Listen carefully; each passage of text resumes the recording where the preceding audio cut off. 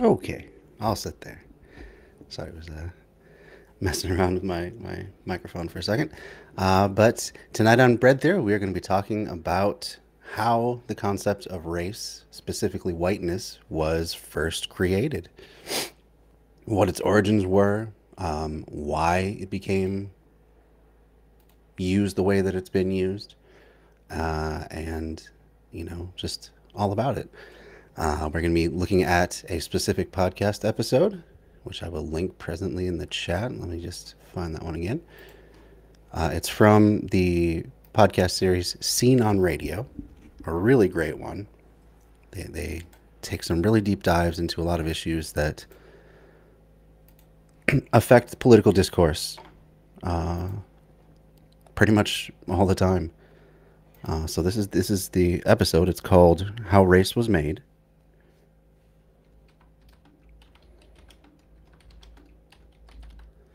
Good evening, Natalie. Good to see you. How are you doing tonight? So this is the second episode in their series. They have a whole long series called Seeing White, and it goes through a bunch of different issues with race, basically, and focused in North America mostly, but it covers a range of topics, everything up through policing in the modern day and a lot of issues that are still ongoing. So we're just going to cover the second episode in the series, and kind of go from there. So as always, if you have any questions, don't hesitate to ask. You need caffeine. Oh, I feel that. Yeah, kind of a lazy Sunday for me too. Didn't do a whole lot but wash clothes and go grocery shopping. All right, one second. I'm going to link up the episode.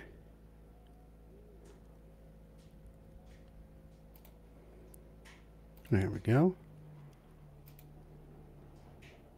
So we'll probably do something like that because it is a podcast, so it's mostly just going to be, you know, uh, the audio portion of it. Good to see you tonight as well, John. How you doing? But yeah, I guess without further ado, unless anyone has any questions, we'll get to it. So again, the podcast is Seen on Radio, and the series is How Race Was Made. This is episode 2 of Seeing White. That's the series overall. And we're going to get into the history of how race was made. Here we go. Whether you're struggling with grief, relationships, or stress, or having trouble sleeping, or meeting goals, onlinetherapy.com /scene. We'll skip the ads. And maybe, of course your book starts thousands of years ago, but here's a thought I had about the starting Good to hear, point, John. which is when I was in high school in Minnesota in the late 1970s, I can still remember very vividly in my social studies textbook the 3 races of man. Yeah. And I can see the images of the Mongoloid, the Caucasoid, and the Negroid. It was presented as a scientific, biological fact. That's right. Isn't that ridiculous? The 3 races of men, as though there's somehow something biological about race beyond how much melanin you produce. And there's a really good graphic. I'll see if I can find it at some point here, but shows the distribution of the various races of people, and it's pretty clear. The further you get up towards the poles, or lower, depending on the way you're looking at it, the further you get towards the poles, the less melanin is contained in the native peoples from there. And the entire reason is it's a balance between trying to avoid skin cancer, which darker skin helps avoid skin cancer, and being able to absorb enough vitamin D through the sun's rays. That's the principal way that you get vitamin D is in through your skin, and that is harder to do if you have more melanin in your skin. So in the cloudier, places with longer winters, less direct sunlight, where the rays of the sun are never hitting directly on you, people tend to have lighter skin. And the opposite is true when you're getting to the more direct latitudes where the sun is hitting you more directly. And that's it. That's the entire reason why people have why there's a distribution in skin tone and color. That's it. Thank you for the follow, Mazumi 2. We were talking about how whiteness was made. Anyway, so when you look at things that way, it gets pretty ridiculous that any sort of a scientific analysis beyond that would really be made. Because other than that, there really is no difference between people. I mean, obviously we're able to interbreed, so it's not significant enough of a genetic difference that prevents it. So there's really no other difference beyond that. But I digress. It's just wild to hear the way the textbooks used to divide things up. Good to see you, Ali Osher. Let me give you a shout out there. Everyone go follow Ali Osher, a really great streamer. Covers Congress and the president a lot. There you go. Did that not work? Maybe I think maybe I didn't do that right. Let's try that shout out once again.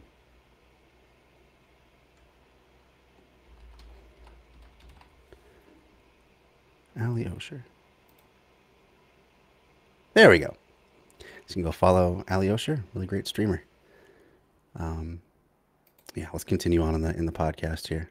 Sort of like there's certain kinds of rocks, and here's the map of the Quite world, well. and then these are the three races. Yeah. So, is it a scientific biological fact?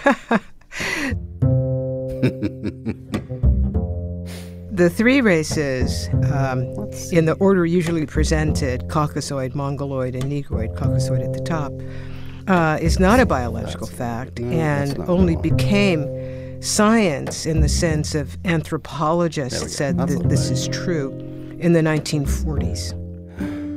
That's Nell Irvin Painter, historian, Princeton professor emerita, and author of The History of White People. I'm John Biewen. It's Seen on Radio. Welcome to part 2 of our series, Seeing White. And this whole series looking is at the past just phenomenal. and present of whiteness in the world, and especially. I'll say, even if you think you know a lot about race relations and the history of racism in the U.S., there's going to be a lot of stuff that you're going to find eye-opening in this series. I know that was definitely the case for me. So yeah, I can't recommend it enough. Seen on Radio's series, How Race, Seeing White, excuse me. Especially the United States, where this idea of being white came from and what it's for. In this episode, we're going back. Well, not really to the beginning. Science now tells us that in the beginning of the human story, people evolved in Africa from one common ancestor a couple 100,000 years ago. We're all kin and all African if you just go back far enough. Over time, some people walked out of Africa and spread across the world. The branches of the family that spent thousands of years in colder places without a lot of sun, they lost much of their melanin and turned a bunch of different shades depending on the conditions where they were. That's how we became a species ranging from the darkest brown to the lightest pink beige and everything in between, shades of brown with an array of yellowish and reddish tinges. All of that explains why people look different. It does not explain the wildly inconsistent and ever-changing groupings that people have concocted over the last few centuries. It doesn't explain my high school textbook. So we believe we need to know how we got this thing called race, if we're going to understand racism. Suzanne Plissig is with the Racial Equity Institute. The team is based in Greensboro, North Carolina, but travels the country doing anti-racism workshops. I recorded Suzanne and her colleagues a few months ago in Charlotte. REI's courses are not diversity training. Their approach is not kumbaya, let's get along, let's tolerate one another. Instead, they drop a whole lot of knowledge, especially history, but also sociology, biology. We know, for example, since the Human Genome Project, that we are what percentage genetically the same as human beings? 99 point what? 9. 99.9. genetically the same. There is more genetic variation in a flock of penguins than there is in the human race. There is more genetic variation within groups that have come to be called races than there is across groups that have come to be called races. Statistically likelier that I am closer to you genetically, Suzanne, who is white, points at a black man, than I am to you. And then a white woman. Anthropologists finally say, that's really another way of saying there is no difference beyond very superficial things. And there's other things that sometimes track along racial lines, like blood type. Type O is more common among like Native Americans. But these are not really material differences. There's nothing really that's different across racial lines that matters in any real way. Continuing on. And it is way past due that race is anthropological nonsense.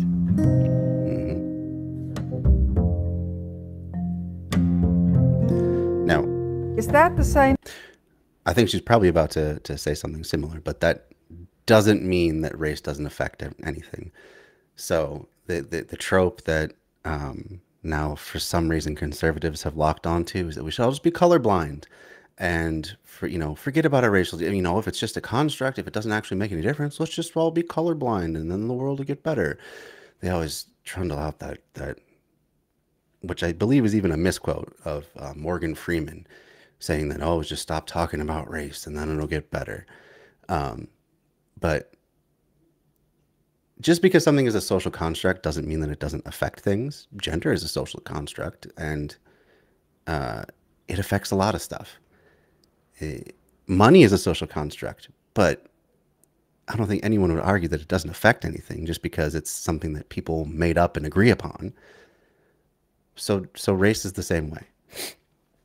Even though it is mostly just made up, arbitrary differences that don't have a lot of intrinsic meaning to them, it still affects people in their daily lives. So to then go back and say, let's be colorblind about things, is to basically stick your head in the sand and say, I'm going to be blind to your plight and the way that someone different than me, or someone who looks different than me, is treated. And it's basically just a dismissive way to say, stop complaining, we're all the same, and that's obviously not the case, because you look at any sort of outcome in society, if it were the case that we all didn't care about race, you wouldn't see any differences between the races in terms of socioeconomic spread. You'd have it just as proportional amount of black CEOs as white CEOs of major corporations. You still would get hierarchies based on economics, because that's what capitalism is. It's all about imposing hierarchies based on economic differences. But you wouldn't see it based on racial differences. And of course, we do see that everywhere. There's huge disparities in sentencing. If a white defendant and a black defendant have the same priors, the same rap sheet, and commit the same crime, doesn't even matter the racial makeup of the jury. That black person is much more likely to get a longer sentence. I don't even know what the discrepancy is, but it's statistically significant. It's noticeable. Black people get longer sentences just for being black, because people are more likely to just assume that they are guilty, even if they don't recognize that in themselves, even if they believe themselves to not be prejudiced. That just tends to be the way that it shakes out. So yes, social construct, but also important to recognize and to try and overcome and work through. And that doesn't happen just by ignoring things. Same thing as saying it's not real? No, because it's real. It is powerfully real. It's politically and socially real. So we need to know, how did we get it? And what we say is, we constructed it. To tell the story of the construction of race, and therefore of whiteness, let's go back to the beginnings of Western civilization. Why? Well, because of course it's Westerners who would come to call themselves white, but also because Westerners would become the inventors, eventually, of race as we know it. We go back to Greece because that's where we think of as our cultural beginnings. And in ancient Greece, says Nell Painter. That's good. That's a good point, Alyosha. Ali says, I am mixed race and disabled, but humans have a long way to go to be colorblind. As the 1970s and 80s and 2020 with the BLM movement, he says that my mom is Cuban, presents as white passing. That's a key thing too, but has a Black Indian mother. Yeah, and you get at something really important there, because when it comes to race relations, more than anything, it's not about what you necessarily even identify as, or the culture that you grew up in, or any of that sort of thing. It's what do strangers assume you are when they see you on the street? That, more than anything, flavors how they are going to treat you. So there could be, if you are more likely to be white passing, like if you have lighter skin for whatever race or ethnicity you identify with, you're not going to be as likely to be hassled by the police or hassled by a prospective employer. People are going to be more likely to give you the benefit of the doubt in any given situation. So yes, we have a long ways to go to be so-called colorblind, but you can't just skip to the end. Of course, all of us want a society where race no longer plays a factor in the outcome of your life or the likelihood of a certain outcome in your life. But you can't just jump to the end and pretend that we're already there and have that just magically appear. It takes a lot of work and a lot of unlearning and a lot of self-work as well, just to identify your own prejudices. And we all have them. I'm not going to sit here and claim that I don't have prejudices against any particular group. I'm sure that I do, that have just been ingrained into me through growing up in this society. Definitely the way that different groups are portrayed on TV is going to affect people's general view of one group or another. It reminds me of a Black Proud Boy that got interviewed, and he was talking about his experiences being in the Proud Boys, and he was one who didn't really believe that racism was real anymore. He thought it had gone by the wayside. He just wanted to do the same sort of things the other Proud Boys wanted. Put up Western chauvinism, whatever that is supposed to mean, and all that sort of thing. But he found that wherever he went, people would make they would say things that showed their underlying assumptions about him. Be like, it's so great that you made it, that you have a really good job. Because he had a good job. He was financially well off. Didn't have a lot of the struggles that other people of his race have. And they would say, oh, that's so great that you made it up out of the ghetto. And, oh, isn't it awesome that you did that without having a dad? And he's like, well, wait a minute. I do have a dad. My dad's in my life. What are you talking about? And he found through interaction with other Proud Boys that, yeah, they have all sorts of assumptions about him, even though they were trying to be nice to him as well. And that's one of the reasons that even so-called positive stereotypes can be pretty insidious, because it still prejudges the way that you are. It assumes a lot of stuff about you, even if it is quote unquote a good thing, like what a lot of Asian people experience, being looked at as the model minority. It affects the way people treat you, and in general, that's not going to be a good thing, because they don't see you for a person. They're seeing a bunch of assumptions about you, whether or not they're true. And that's going to affect, say, in their career, where they might be guided. If you are an Asian person, perhaps as you're coming through school, you might be given guidance through professors to pursue things in mathematics or other technical skills, engineering, things to do with numbers, because it's assumed that all Asians are good with numbers. And that's not necessarily the case. People are more or less the same. There's just an even distribution of the various skills and passions and what have you across all races and all socioeconomic backgrounds. So it doesn't really do any good to push people in a certain direction based on what part you think they fit in. Let's look at the reverse of that model minority and then being, assumed to be good at numbers. What if your passion is, say, the cello? I believe that's Yo-Yo Ma's instrument, right? I wouldn't be surprised if he's gotten lots of strange looks when he talks to people who don't know who he is, and he talks about being in music. I'm sure other artists who are of any sort of Southeast Asian descent struggle with that same thing, because it's assumed that, why would you be in the arts? Why would you be in English or music or whatever? Because you're supposed to be good at math and science and engineering and that sort of thing. That's where you belong. So again, that's putting up a stumbling block for a lot of people of that background that has no place, that doesn't benefit anybody.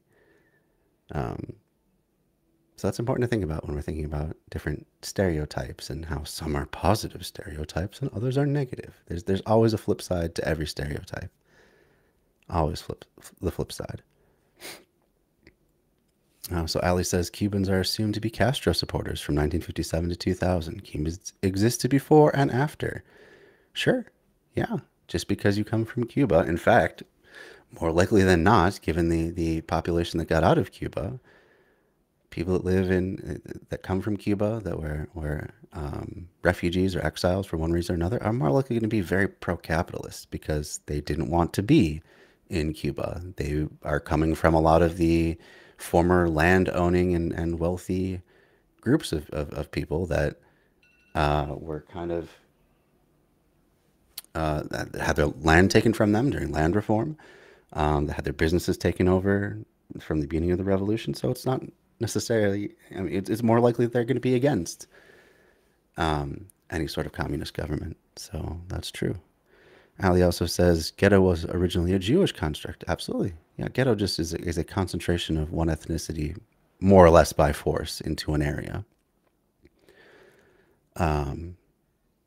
It's just that since integration, that has been one way that white wealthy elites have controlled the rise of other black people, is by basically forcing them into certain parts of a city that were less desirable, or forcing them into a school district that they could then pull all the funding from. Lots of ways around that. There are Twitch stereotypes. Yeah.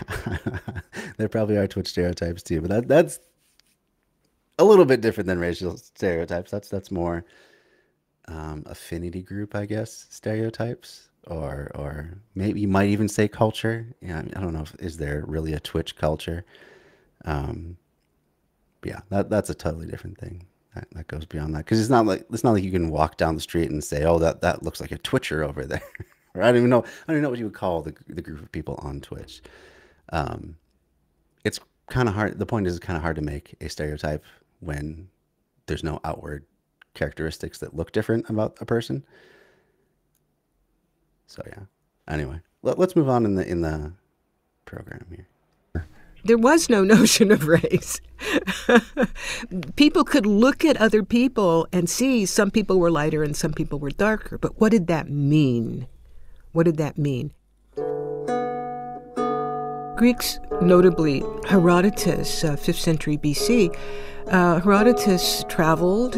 We don't know that he actually traveled to all the places that he talked about, but he did talk about what was then the known world, his known world.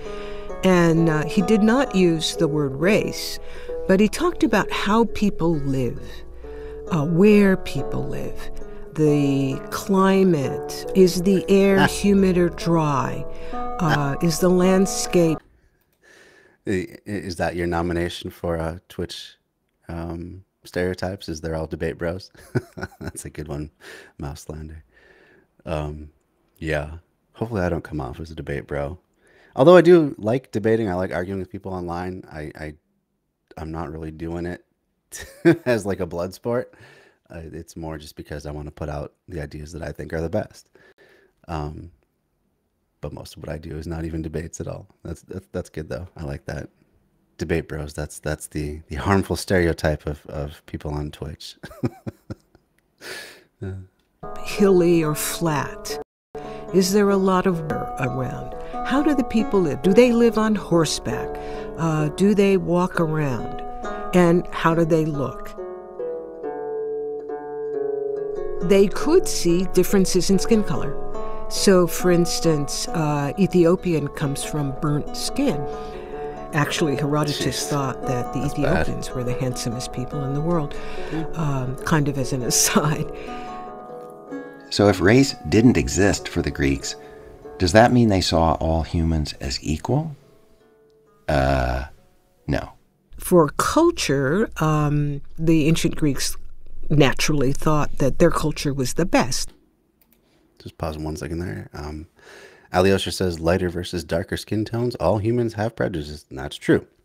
That's why I personally think it's a useful and important difference to separate prejudices from racism. Because for me, racism has an extra characteristic that it's like I have bad feelings about you even though I don't know you, and I can do something about it, right? It's like the Karen, how Karen has been used for white women that weaponize their race against usually black men, but people of color all over the place. Excuse me. A Karen possesses racism when she's not only having prejudice, but being able to back that up with sometimes police force, which equals deadly force, potentially. To me, that's the difference between just having prejudice. Anyone can be prejudiced against anyone. I've heard all sorts of prejudices against white people.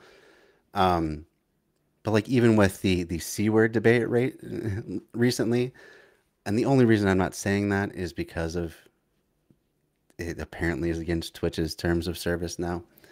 But in most conversations, I wouldn't have any problem saying the C word against white people, because it really doesn't hold the same currency. It doesn't have the same bite as the N word, which hopefully if you're a decent human being, you don't say at all, the full form of that word. And that kind of highlights, again, the difference between having just prejudice, just racial prejudice, and racism. Racism is the ability to act on it. It's if the police show up to break up a fight, who's going to be automatically believed to be on the side of right? Knowing them knowing nothing about you prior or anything else about you, having, both of you dressing in the same socioeconomic class, are they going to be more likely to take the side of the white person or the black person in a given fight? That to me is what racism is about. And also it's stuff that's more institutionalized as well. Things like redlining, which was a thing up until, I believe, the 80s, where legally you could say, as a bank, I don't want a loan to black people trying to move into this neighborhood. I'm going to deny you your loan, even though you're qualified, based on your skin color. That's redlining. And it may not even be explicit. They may just say no and come up with an excuse about it, which is one reason it's hard to get rid of, because there's almost always some other excuse you can throw up rather than racism. And that's, in fact, a tactic that various white power groups have taken on. I read a book recently about the white power movement called Bringing the War Home, which I highly recommend. And it talks about how you'll see, depending on how in vogue it is to be overtly racist at any given point, white power groups will switch to being anti-communist. And then they can just label as communist any race or group of people that they don't like. It's a way of dog whistling. But back to what I was getting at. Actually, I don't remember. I've gone off on a tangent and I don't remember exactly what I was getting at. Oh yeah, redlining. So redlining, that went up into the 80s.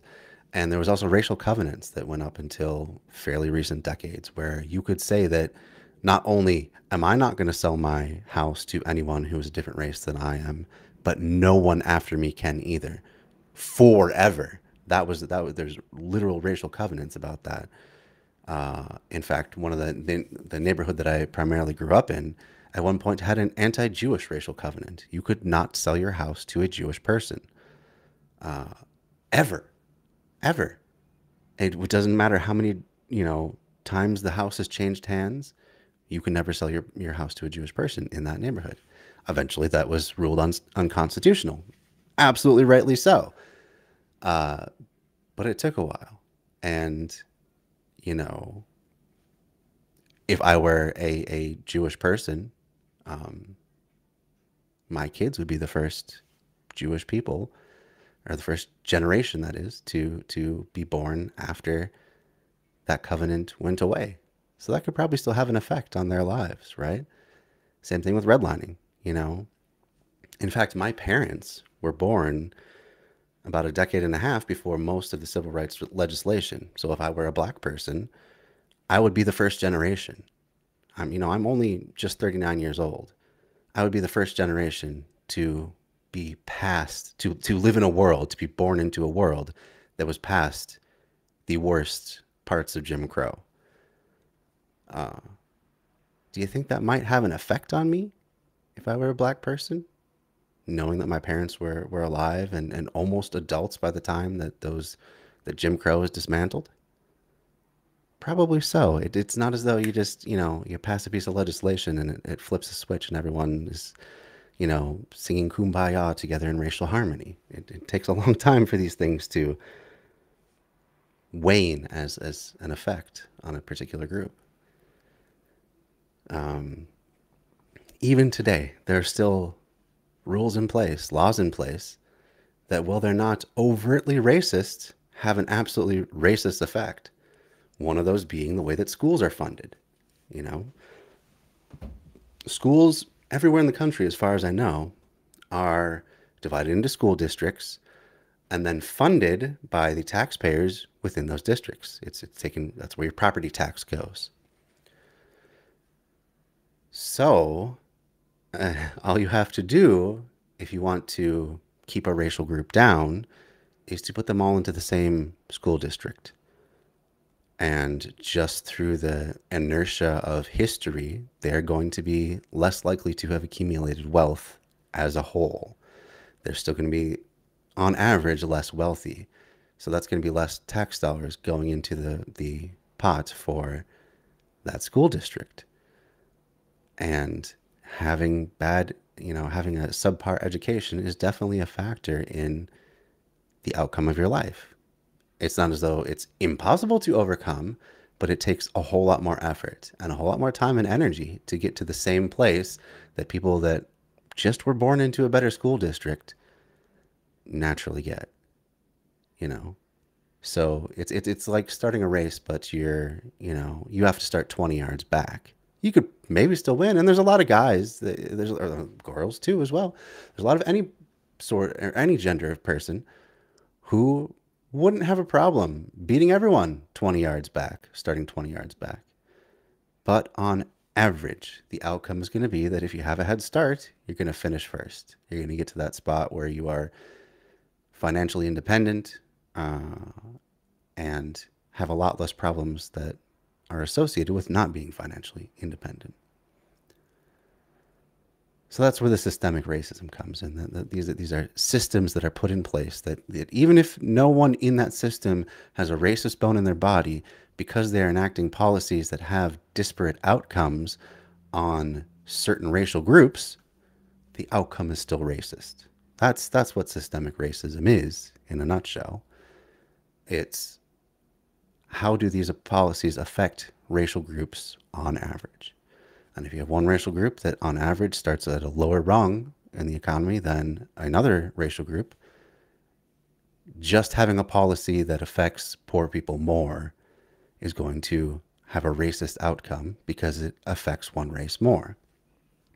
There doesn't even have to be a racial intention behind it. It's just a fact of life. It's a de facto racist policy, right?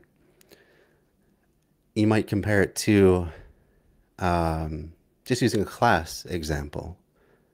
It is equally illegal for a rich man and a homeless person to sleep under an overpass. But really, what's the effect of that policy saying that it's illegal to sleep under an overpass? It's going to affect the homeless person. It's not going to affect the other person. So that policy could be said to be anti-homeless, even if there's not the word homeless in that policy at all. Even if it's just the simple words, it is illegal for anyone to sleep under an overpass. You'll be removed if you do. Doesn't contain the word homelessness. Obviously anti-homeless. And obviously the effect is going to be making it harder to be a homeless person, which is already which you're already in a difficult position in the first place. Same sort of thing, only with race. And oftentimes those things are intertwined. All right, I've been missing some comments here, so let's catch up. See what people have been saying.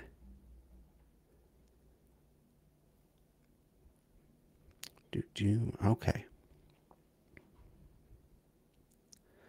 Oh, so Mouselander says, debate bros are condescending, aggressive, and more than statistically wrong about everything. Oh, isn't that the case?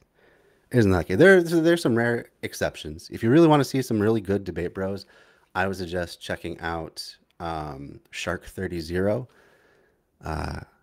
Actually, that's the one that really comes to mind. I like Dylan Burns, even though I disagree with his politics. He's definitely pro-capitalist. But he's good at debating, and he's not a dick about it. So there's another one, Dylan Burns TV. You can check out. But yeah, more often than not, it's being very confident and very good at rhetoric, so that even if you're out of your depth, you can kind of, bob and weave your way like you're a boxer and still score a lot of points.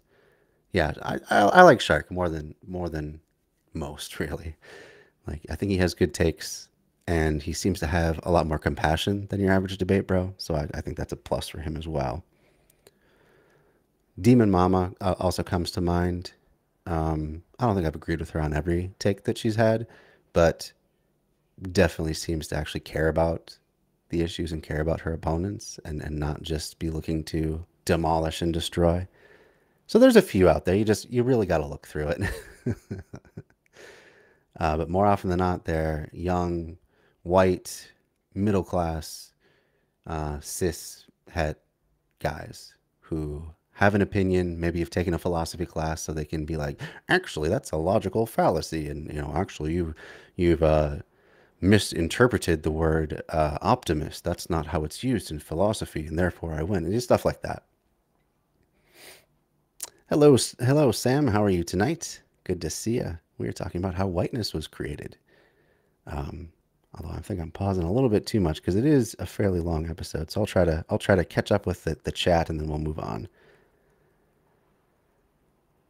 Oh, Massachusetts was until 1995, you say, Alyosha. See, that would make virtually every millennial who was born in Massachusetts. Virtually every millennial would have been born before redlining was abolished finally. So if you're a black person, that's probably still going to have an impact on your family and where you find yourself, what school district you find yourself in, what opportunities there are for you, how much crime there is in your area, how many jobs, how many high quality jobs there are. It's going to have an effect on a lot of stuff.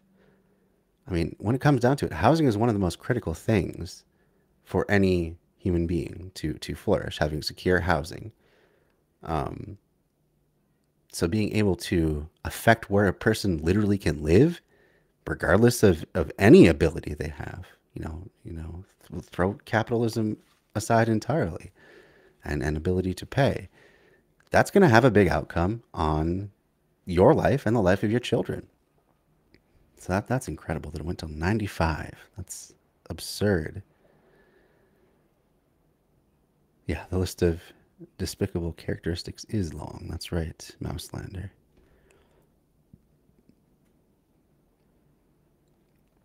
True. I don't mean to downplay prejudice altogether, Alyosha. Prejudice can have bad effects all over. It's just that racism, by contrast, can be weaponized to have a disproportionate effect on the person that it's being directed against. But yeah, I'm definitely not an advocate for just having prejudice. Like, get to know people on a personal level. Um, so yeah. Yeah, don't mistake it and think that I'm defending prejudice. I don't like prejudice either. I just think racism is a lot more pernicious. That's all. And you're right, Natalie. Property tax based on the home's market value can drastically affect a local school and even getting and keeping good teachers and staff. And the racial makeup can drastically affect how a property is assessed in its value. Just through that, just through that sort of prejudice, people will assume that a highly mixed neighborhood or a highly non-white ethnic neighborhood, that things are going to be lower value, and that's going to translate into less taxes and poorer school districts. So I mean, the only way around it really is to, at the very least, go state by state and say, collect all the state tax, all the property taxes into one pool, and then distribute it evenly across every school district in the state based on number of students. That's really the only fair way to get around that issue. But it still is something that can affect people today.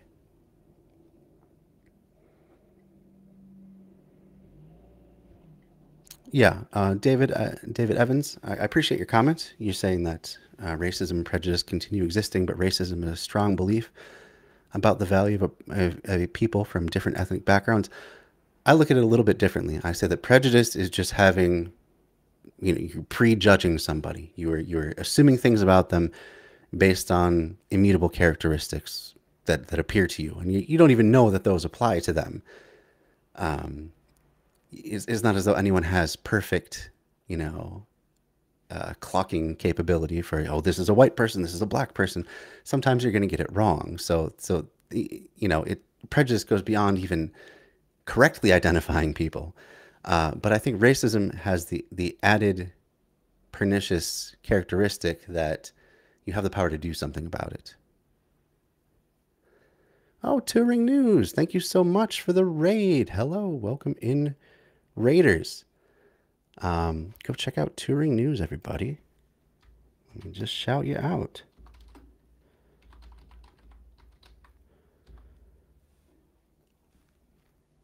Really great channel. I always love some Touring News. So yeah, check them out. They've been doing stuff about permaculture a lot. That's some of the last videos that I've watched of theirs on the urban farm that they were setting up. So I've been really interested to see that and how that's coming along. So how you doing tonight? So you say, Touring News, that you're having a nice night. We were on a quiet one, reading through Substack articles. Oh, cool. Cool. Well, welcome in, everybody. Welcome. I'm Bread Theory. I talk about, I usually do streaming of political audiobooks, leftist political audiobooks. Right now we're in the middle of Alexander Berkman's The ABC of Anarchism, which is also known as What is Communist Anarchism? It's a really introductory book about kind of the idea of what it means to be an anarchist, at least according to Berkman. So that's been good. I do that on Wednesdays. And then on Sundays, I kind of do whatever I feel like. So tonight we're looking at how the concept of whiteness was constructed and why it was constructed. We're listening to a podcast from Seen on Radio, and it was a series called Seeing White. And this episode is going into the history of how white people became a thing, because it wasn't always that case. It was only very recently that white people were even thought of as any sort of group that had anything in common. Before that, people would identify as whatever region, or maybe even whatever village they came from. There was no such thing as black or white or any of that sort of thing. It was more ethnically defined, or culturally defined. All right.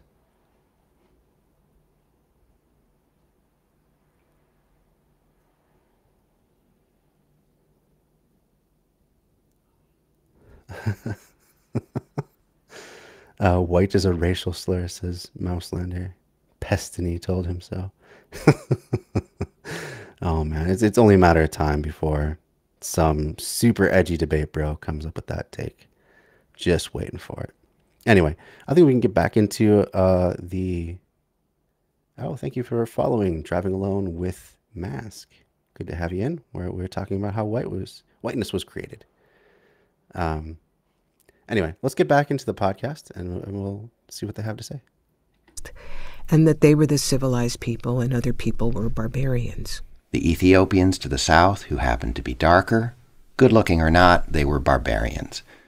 But so were the pasty people to the east. The Persians, for instance, were light-skinned, and they were too light-skinned for upper-class Greeks who played their games in the nude and got suntanned. And they would laugh at Persians for spending too much time indoors. And the indication of that was that the Persians were really light-skinned. They didn't go outside and get suntan. They were unhealthy. The Greeks saw lesser humans in every direction. To the northwest, the Celts. That word, Celt, comes from the Greek name for the Celts, Keltoi, which meant roughly the strange barbarian people to the west.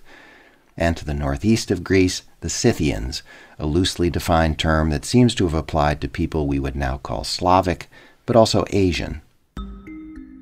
The Greeks decided all those non-Greeks were inferior, not because of the color of their skin or anything hereditary, but because of where and how they lived. Oh, and yes, in the ancient world, there was a whole lot of slaving going on. Yeah. Slavery is so much bigger. Slave trades are so much bigger than our idea of race. The Greeks, the Romans, the Chinese, the West African kingdoms, they all practiced forms of slavery. The Vikings, all that pillaging they were known for, one of the main things the Vikings pillaged was people. And people of every color got enslaved. Folks in Eastern Europe were hauled off into bondage so often and for so many centuries that the very word slave derived from their name. Yeah, Slav. But if all that slavery in the ancient world was not about race, because race hadn't been invented yet, well, who did invent it? Just want to pause quickly. So a lot of times you'll come into some apologia for the North American slave trade, which was, chattel slavery of mostly black people brought over from Africa. And people say, well, they'll talk about what they were just talking about here. Oh, well, there's been slavery in every culture since back, thousands of years ago. And so, why are we talking that much about slavery here and stuff? Well, it's because if it's truly an evil thing, then it doesn't matter if it happened to a lot of people. For one thing, that doesn't make it right for it to happen here. And that should be pretty obvious to anyone. But also, there's a big difference between, conquering people and then taking some of them as slaves and having rules about how you can keep them, and usually slavery not being a hereditary trait. So like if they have children, at the very least their children will be free. There's a big difference between that and chattel slavery, which meant that if you were taken into slavery in the US and brought to the US or the Americas, your children were also slaves. Anyone that was born from a slave woman would end up being a slave themselves. So there's a big difference there. That's an extra dimension of cruelty. And then also various formulations of slavery meant things like, you were a slave for a certain number of years and then you could be freed, or you become a member of the family. It wasn't all anywhere near as brutal and dehumanizing as chattel slavery, which literally viewed people as property, as not even being human beings. So there's that as well. So it's basically just a big whataboutism to bring up any sort of other slavery when we're talking about issues with American slavery. And it should really not be taken too seriously.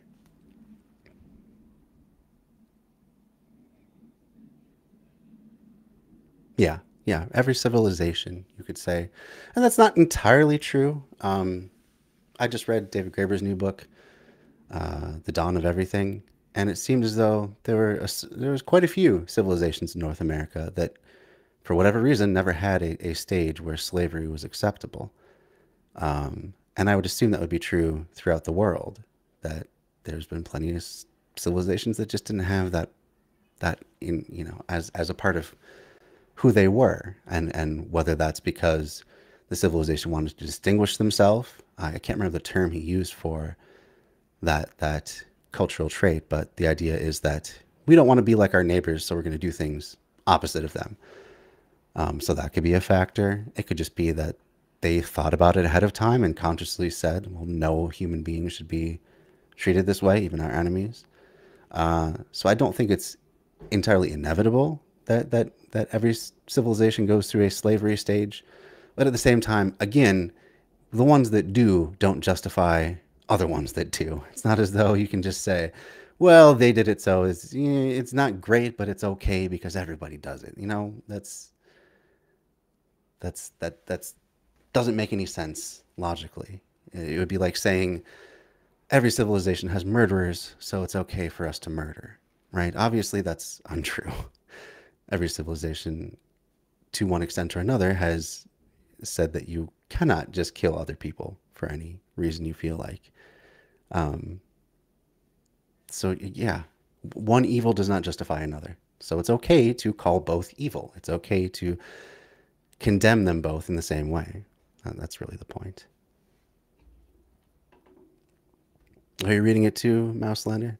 It's a great book. I just finished it. I think it was one of the last books I read of 2021. So yeah, man, very eye-opening. And it really shows that there's no inevitable arc of any civilization, that people do have agency as a collective, and we don't have to make choices just because others have. We don't have to accept capitalism as inevitable. We don't have to accept it as the end of history either. Plenty of other civilizations in North America and elsewhere have had various forms of what would be considered very close to ideas of communism or anarchism. And some reverted back, and some went forward, or just ended as a civilization altogether. So there's no... Civilization is not just a timeline that goes from, well, you start with this, you move to chiefdoms, you go up into monarchy, then you go through to capitalism, and you finally are only then able to get to a socialist state of any kind. It's a lot more complex than that, and there's a lot of more factors at play than just the inevitable march of time. But yeah, great book. Highly recommend that one. Let's get back into the podcast, though. And when? Going into this, I did not expect an answer to that question in the form of one person's name and the year of the invention. But here's a scholar who says, yeah, I'll tell you who did it. So, yeah, my name is Ibram Kendi, and I'm an assistant professor of history at the University of Florida. Ibram Kendi's book, Stamped from the Beginning, The Definitive History of Racist Ideas in America, won the National Book Award for Nonfiction in 2016. You'll probably recognize that name, too. He had a book recently. In fact, let's look it up. Ibrahim X. Kennedy. Oh, Kendi, excuse me.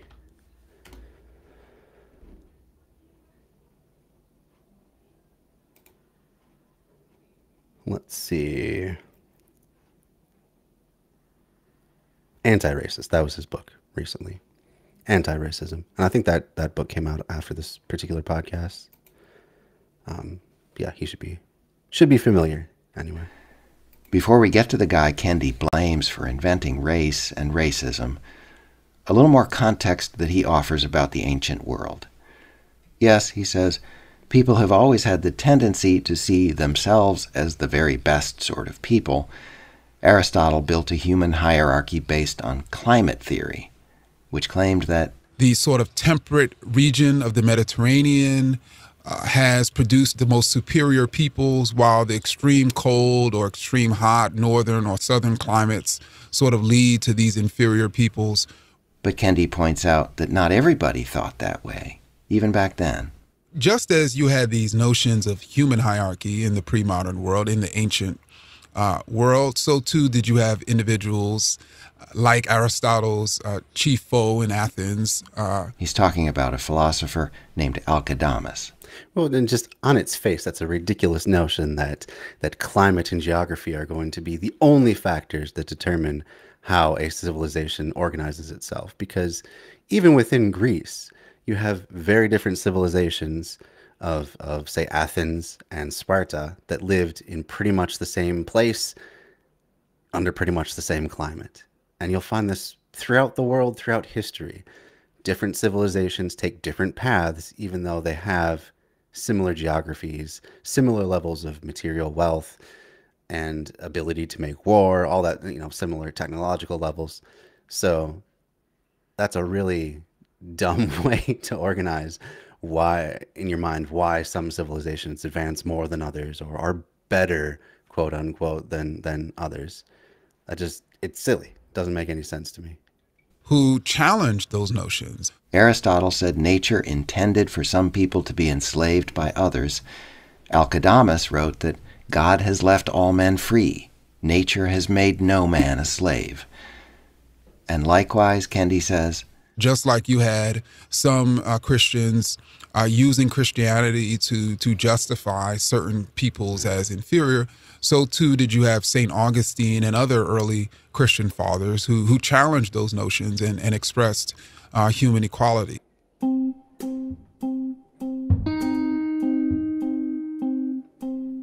Throughout history, he says, there have always been thinkers who understood that humans are one. And there have always been people with the capacity to admire cultures and societies different from their own. Kendi points to a man named Ibn Battuta, a Moroccan born in 1304. Yeah, Ibn Battuta, who was basically is considered to be the 14th century's greatest world traveler. And so he traveled all the way over to Asia, up and through Eastern Europe, into Middle East. He also traveled into sub-Saharan Africa. And he, of course, wrote about his travels and described sub-Saharan Africa, specifically the Mali Empire, which was, so you had these three major sort of empires in pre-colonial West Africa, Ghana, Mali, and Songhai.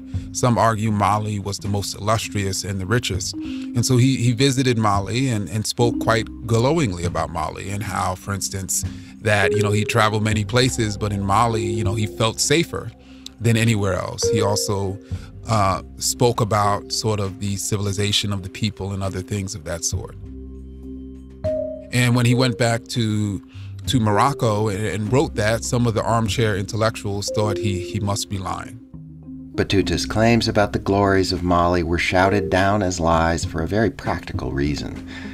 His Islamic Moroccan society was busy enslaving people from sub-Saharan Africa, as well as Slavs from Eastern Europe. And so to classify these people as not inferior would have been, of course, difficult for slave traders, just as if people didn't classify the Slavs as inferior, it would have been bad for business as well. About a century after Ibn Battuta wrote admiringly about West African kingdoms, a Portuguese man wrote a book. And here we get to Ibram Kendi's culprit. His name was Gomes de Zurara. As Kendi recounts, the King of Portugal had hired Zurara to write a biography of the king's uncle, Infante Enrique, better known as Prince Henry the Navigator. Who, of course, was the first major slave trader to exclusively enslave and trade in African people from, of course, Portugal in the mid-1400s. Writing in 1453, Zurara chronicles and glorifies Prince Henry's historic voyage a decade before. It was the first time Europeans... Just want to interject too, talking about that kind of triangular slave trade route where a lot of slaves were captured in Africa, routed through places like Portugal, and then sent to the Americas. That's another sticking point that a lot of, slavery apologists will like to point to. Is like, oh, it wasn't just the white people in America that were culpable for it.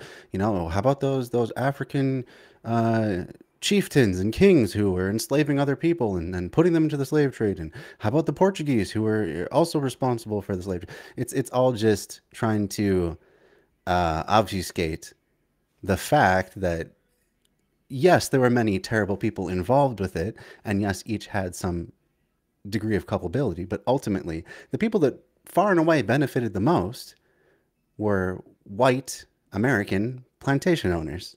So, I mean, it was to the point where, you know, major cities in the South really didn't get going until after the slave trade had been destroyed, because these people had so much wealth and so little need for any sort of pool of labor, because they had labor in the form of slaves, that there just wasn't as much of a need for a large civilization. So that's one reason that civilizations in the North, where slavery was less common, not necessarily illegal, but less common, you'd have larger centers of population because they needed more people to work in the factories. And that's another factor as well, is that the North focused on factory work, which required, I guess, more labor than agricultural work. But it should be pretty obvious to anybody who spends more than half a second thinking about it that, of course, the the white people in the U.S. benefited from slavery and were most most culpable for the entire thing. I mean, it's like saying, it's like buying a sweatshop product and saying that you have no culpability in buying that product. Well, I mean, maybe if you're poor, you don't have a better option than buying a garment that's made from sweatshop labor.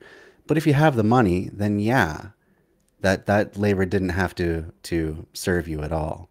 So just because someone else is employing the people in the sweatshop for little to no money, and you just happen to be the end product recipient, that doesn't take you out of the entire equation or make you less culpable, assuming you have any sort of choice in the matter.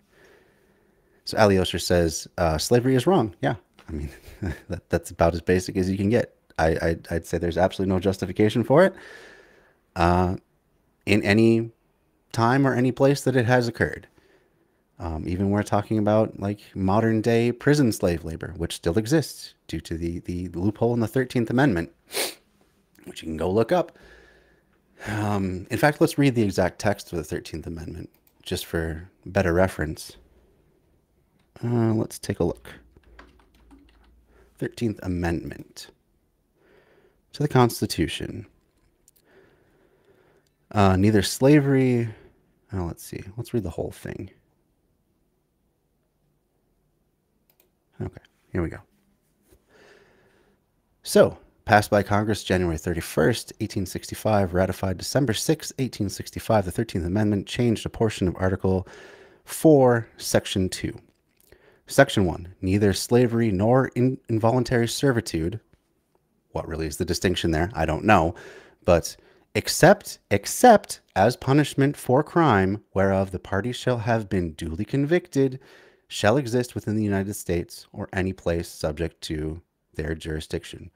That loophole, that except, means you can legally enslave people in prison. Now, many states have outlawed that practice, but there are still some that literally force their prison inmates to do labor for no money, not for just a little bit of money, but for no money.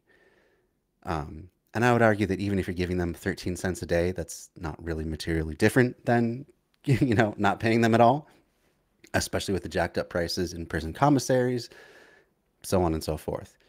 But slavery was never fully abolished in the United States, so that's important to keep in mind. Prisoners can still be enslaved, and I would argue that that just on its face is wrong. I don't care what the person has done. There should be no way that you can turn a human being into a piece of living machinery, right? To work in whatever factory that they're working in, or whatever endeavor they're working at. So I would agree, Allie. Slavery is just wrong on its face. And then he also goes on to say, plus America and England and Israel have legal documents about liberty. Yep. So that should apply to people who have been imprisoned as well. So slavery is and should be hypocritical. Yeah. Yeah, exactly. But I mean, you look at the founding documents of this country, like, we find these truths to be self-evident that all men are created equal. Well, they literally meant men at that time, not women. And they literally were thinking of white men who owned property. They just didn't spell that out. But legally, as this country, the U.S., was started, those are the only people that were allowed to vote. So you did not have any sort of universal suffrage at that point. So, I mean, it's little wonder why our country is so conservative even till today, because it's taken so many hundreds of years to peel back and get towards, everyone actually having equal rights. First making it so that people that don't own land are allowed to vote, and then making it so women can vote, and then making it so all races can vote, and so on and so forth. And there's still struggles today with some pretty shady and underhanded tactics to disenfranchise voters. Not least of which is, not having voter holidays and that sort of thing. Making it so that working people, although they technically are allowed to ask for enough time off to vote, that's a nebulous term right there. How much is enough time? Well, it depends on how far your home and polling place is from your place of work. If you have a 2 or 3 hour commute, that just may not be feasible at all. But definitely the push is still towards having middle and upper class people be the primary people that vote. Just it's structurally, it's put in place that way. I would argue on purpose, because they don't trust poor people to make good decisions.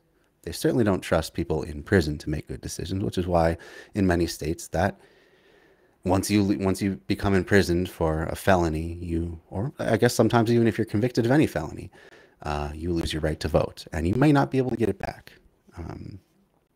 So it's pretty intentional what this country was formed around and what it still continues to try to push towards, even though some of those rights have been clawed, or some of those privileges that were enjoyed only by white wealthy landowners in the past. Some of those privileges have been clawed away from them, over the centuries. So Sam says it makes you think of what Lee Atwater said in them tapes. Lee Atwater. I'm trying to. Yeah. That basically you're talking about how you can't be overtly racist, but you can certainly dog whistle. Yeah, you can't be overtly classist. You can't say that poor people can't vote, but you can sure make it really hard for them to vote. You can certainly make it really hard for black people to vote by doing things like just kind of across the board voter purges, days or weeks before an election, stuff like that. Oh, the Southern strategist. Yeah. You can dog whistle all these things to say, oh, these are really the people we want in charge still, but we're not going to say it outright because that makes us look bad. We have plausible deniability, that sort of thing. Mouselander says that in Denmark, prisoners do not lose any civil rights. That should be how it is everywhere.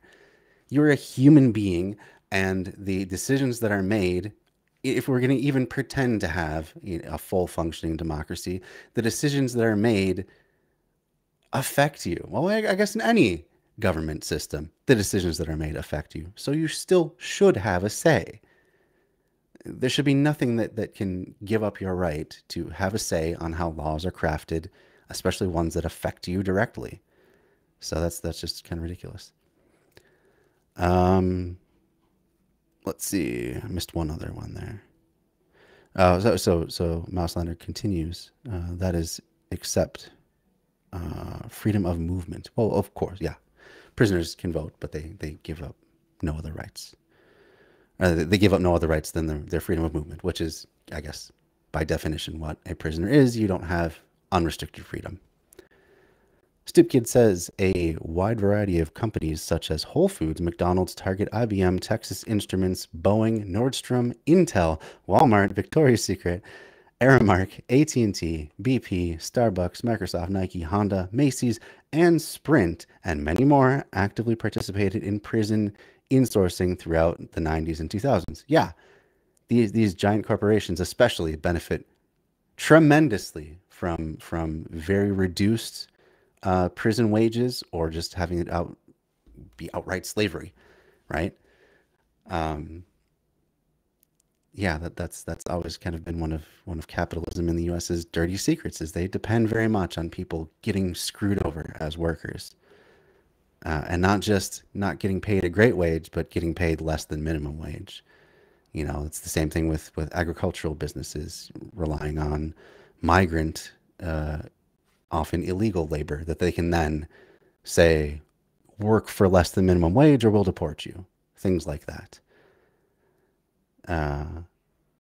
Yeah, immigrants having a job should be, anyone having a job should be allowed. I think there's a good argument for saying that the age that you were allowed to be employed should be the age that you start to get a say, to start to get to vote. If nothing else, it gets people more used to participating in our supposed democracy here, right? Even if it was just like, once you reach the age, or even if it was just something like trying to get more young people who can't yet vote involved in the process by being election workers of one kind or another, I think that would be a great thing to do. The voltage is normal. Bluetooth disconnect.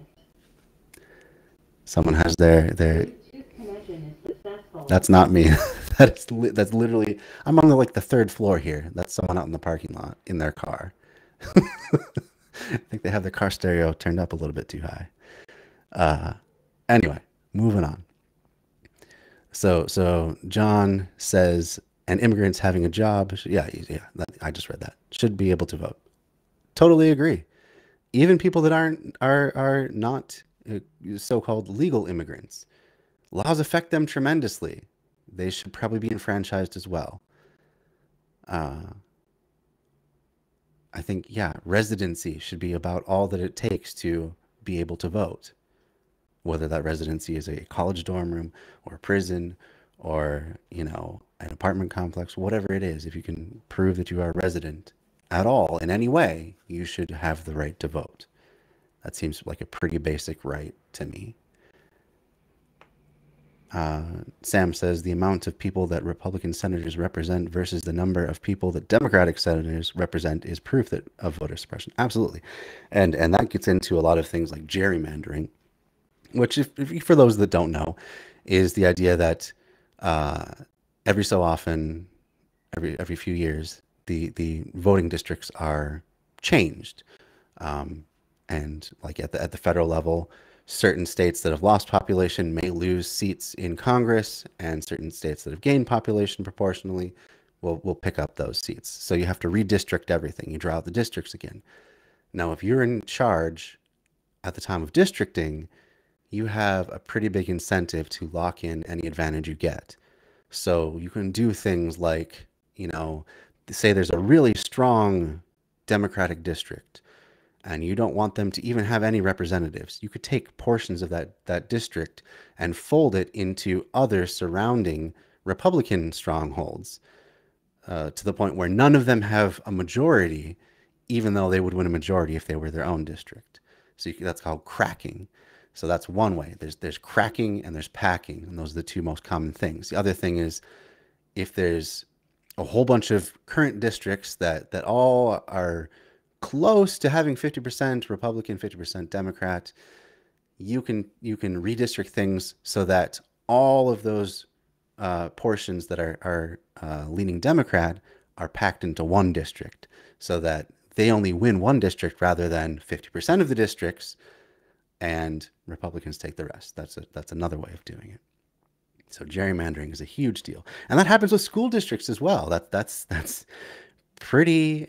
That's about as close as you can get to overt racism in terms of public policy, because the idea is almost always with school district gerrymandering to put all of the problem so-called students into the same districts.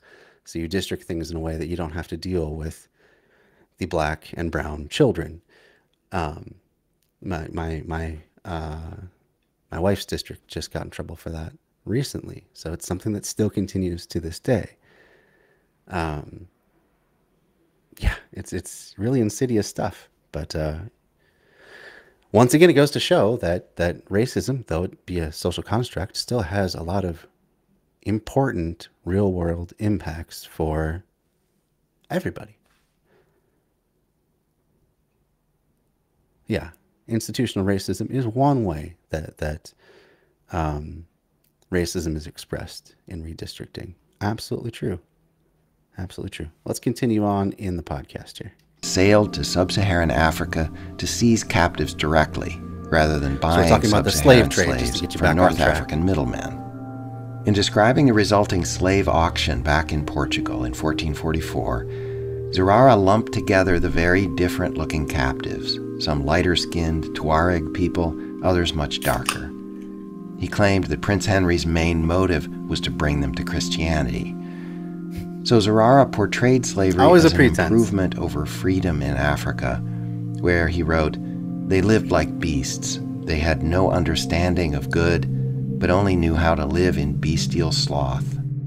And so I basically make the case that he was the first articulator of racist ideas. And in order for him to articulate racist ideas, he had to basically combine all of the different ethnic groups that Prince Henry was enslaving into one people, and then describing that people as inferior. So there you have it. From its very first inception, dividing people by race was a tool used to justify the enslavement of one and the rule of another. So with race and racism are inseparable. You can't. There's no good reason to conceive of people this way unless you're then going to say, and therefore we're better than that group, or that group is better than this group, so on and so forth. So from the very beginning, the concept of race has a fraught and I guess some would say, well, everyone should say, a problematic history. And so presumably then, though he did not necessarily speak as much about whiteness, he certainly created blackness. And blackness, of course, cannot really operate without whiteness. Mm-hmm. And to Kendi, this is crucial. Zurara was not just some independent chronicler calling them as he saw them. As I said before, he was hired to write the book by the Portuguese king, Prince Henry's nephew. And John, you're making some good points. So you say religion has become slavery where men are gods. That definitely can be true. And I think it's not coincidental that oftentimes religion has come in to back up these sort of racist notions of this group is more deserving of God's love than that group. Although I will say there's always been counter currents among religions. I try to point out that things like Quakerism was a huge instrumental part of setting up and maintaining the Underground Railroad. They were from their beginning on this continent were firmly against any sort of separation of people into these sorts of hierarchies. So without the Quakers, a large portion of the Underground Railroad would not have been possible, right? Especially since they would be the white people that could use their whiteness as a shield against suspicion and against harm to the people that they were sheltering. So religion isn't always a bad thing. It really depends on how it's used and why. The same is true of like the Catholic workers, who from their inception have been strongly just anarcho-Christians, for lack of a better term. So that's a good point, John. Quakers view that the common God is the human soul. So it really depends on how you are structuring your religion. I don't understand these. Sorry, I'm getting stun locked. I really don't get these people that come in. I'm guessing these are bots that just leave random bits of text I think if I had to guess, it would be that they're trying to prove their legitimacy, that they're not bots by commenting on a whole bunch of different videos. But I've been getting a real spate of them lately. Random names that have no, indecipherable, often in Russian, and they just leave this bit of text. And it's always the same thing. It's like 3 letters and then a dot and then like 4 more letters. But I don't get it. Anyway, sorry about that sidetrack. I just had to ban a person for doing that. So yeah, so it really depends on the way a religion is structured at its base, how it's going to relate to things like racism and other sorts of prejudices. So if you conceive your religion from the outset that all people are considered equal, yeah, maybe tagging the I don't really know what it is, because I haven't really gotten any hate raids or anything like that, so there's nothing that's really come of it necessarily. And when I block them, that deletes their comments. So I don't know what the deal is. But anyway, back to it. If you conceive of your religion saying that all people are considered equal, like if you focus on the parts of the Bible where Jesus is talking about how like a camel has a better chance of walking through the eye of a needle than a rich man has of getting into heaven, and you should sell all your possessions and give them to the poor and lead a really a life of equality with your fellow human being, and you know, if the person is naked, then you should clothe them. If they're hungry, you should feed them. These sorts of things. If that's the part of the Bible you focus on, well, you can construct a religion around that, or a sect of Christianity that is going to be more complementary to things like all races are created equal. Like there's no real difference other than very superficial ones between the races, and you're going to be more likely to oppose slavery and Jim Crow and redlining and you know, all the myriad of really terrible ways that racism has been imposed from an institutional level on Black people. So I try not to be too hard on religion and just see that it's more a reflection of the people that are constructing it and maintaining it, more so than the fact that it's a religion or that there's anything inherently bad about any particular religion.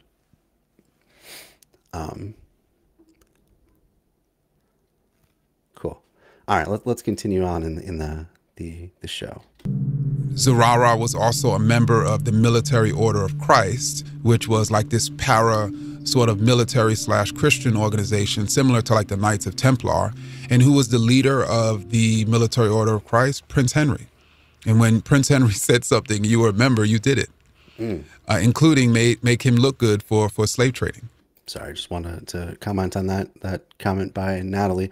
That's a good point too. New Testament, Old Testament, very different ways of conceiving of God. You have the Old Testament God, who is very vengeful, punishing, I mean, literally destroys all of humanity except for a handful of people that escape in a boat for being wicked and sinful. You know, destroys the towns of Sodom and Gomorrah for being evil, on and on. Like, sure, you can definitely focus on that part, and you get some real fire and brimstone religions coming out of it. And the New Testament is more about love thy neighbor. And if your eye offends you, pluck it out, referring to like, don't be a horny bastard and think that it's somehow the other person's fault if you know, they're dressing in a scantily clad way, that somehow their fault that you're behaving like an idiot. These sorts of things. So it really depends on where you focus on, how you're going to build up a sect of Christianity. We're talking about Christianity mostly in particular. But the same thing is true for other books or other religions of the book, so to speak. Judaism, for example. Yeah, all religious books have a cultural context and historical context. Very true, Ali. All right, continuing on though. I think I'm pausing too much. Let's get through a little bit more. So it's fair to say literally that slave traders commissioned the invention of this sort of codified racist idea of Black people, and implicitly then, on the other hand, of white people. Yeah, it's post hoc reasoning. Yes. after the fact. Zurara's writings were widely circulated among the elite in Portugal. In the coming years, the Portuguese and their ideas about Africans led the way as the African slave trade expanded among countries like Spain, Holland, France, and England. And then by the 1500s, you had other ideologues expressing similar ideas about African people. So the concept of the beast becomes sort of the way in which, for instance, the first British slave traders described African people. So when the British colonists came to the United States, what would become the United States, they were steeped in these ideas. Is that fair to say? Yes. And so I make the case and I sort of show the pervasiveness of racist ideas in England before, in the early 1600s, to sort of show the environment that these colonists were brought up in and the racist ideas that were circulating, and how not only did they bring over bags, they brought up in these racist ideas in their minds. Mm-hmm. By the late 1600s and into the 1700s, with the scientific revolution and the Age of Enlightenment, scientists got busy sorting the natural world into categories like never before. And they did the same with people. This is Nell Painter again, author of The History of White People. During the Enlightenment, for Carolus Linnaeus' Systema Naturae, it's 1758. And then Jan Friedrich Blumenbach in Göttingen, Germany, first publishing in the 1770s. By the 17... You're asking who's talking? So it might be kind of hard to see, but down in that little corner there, that's the podcast that we have pulled up. This particular woman who's talking is, I think he said that she wrote The History of Whiteness.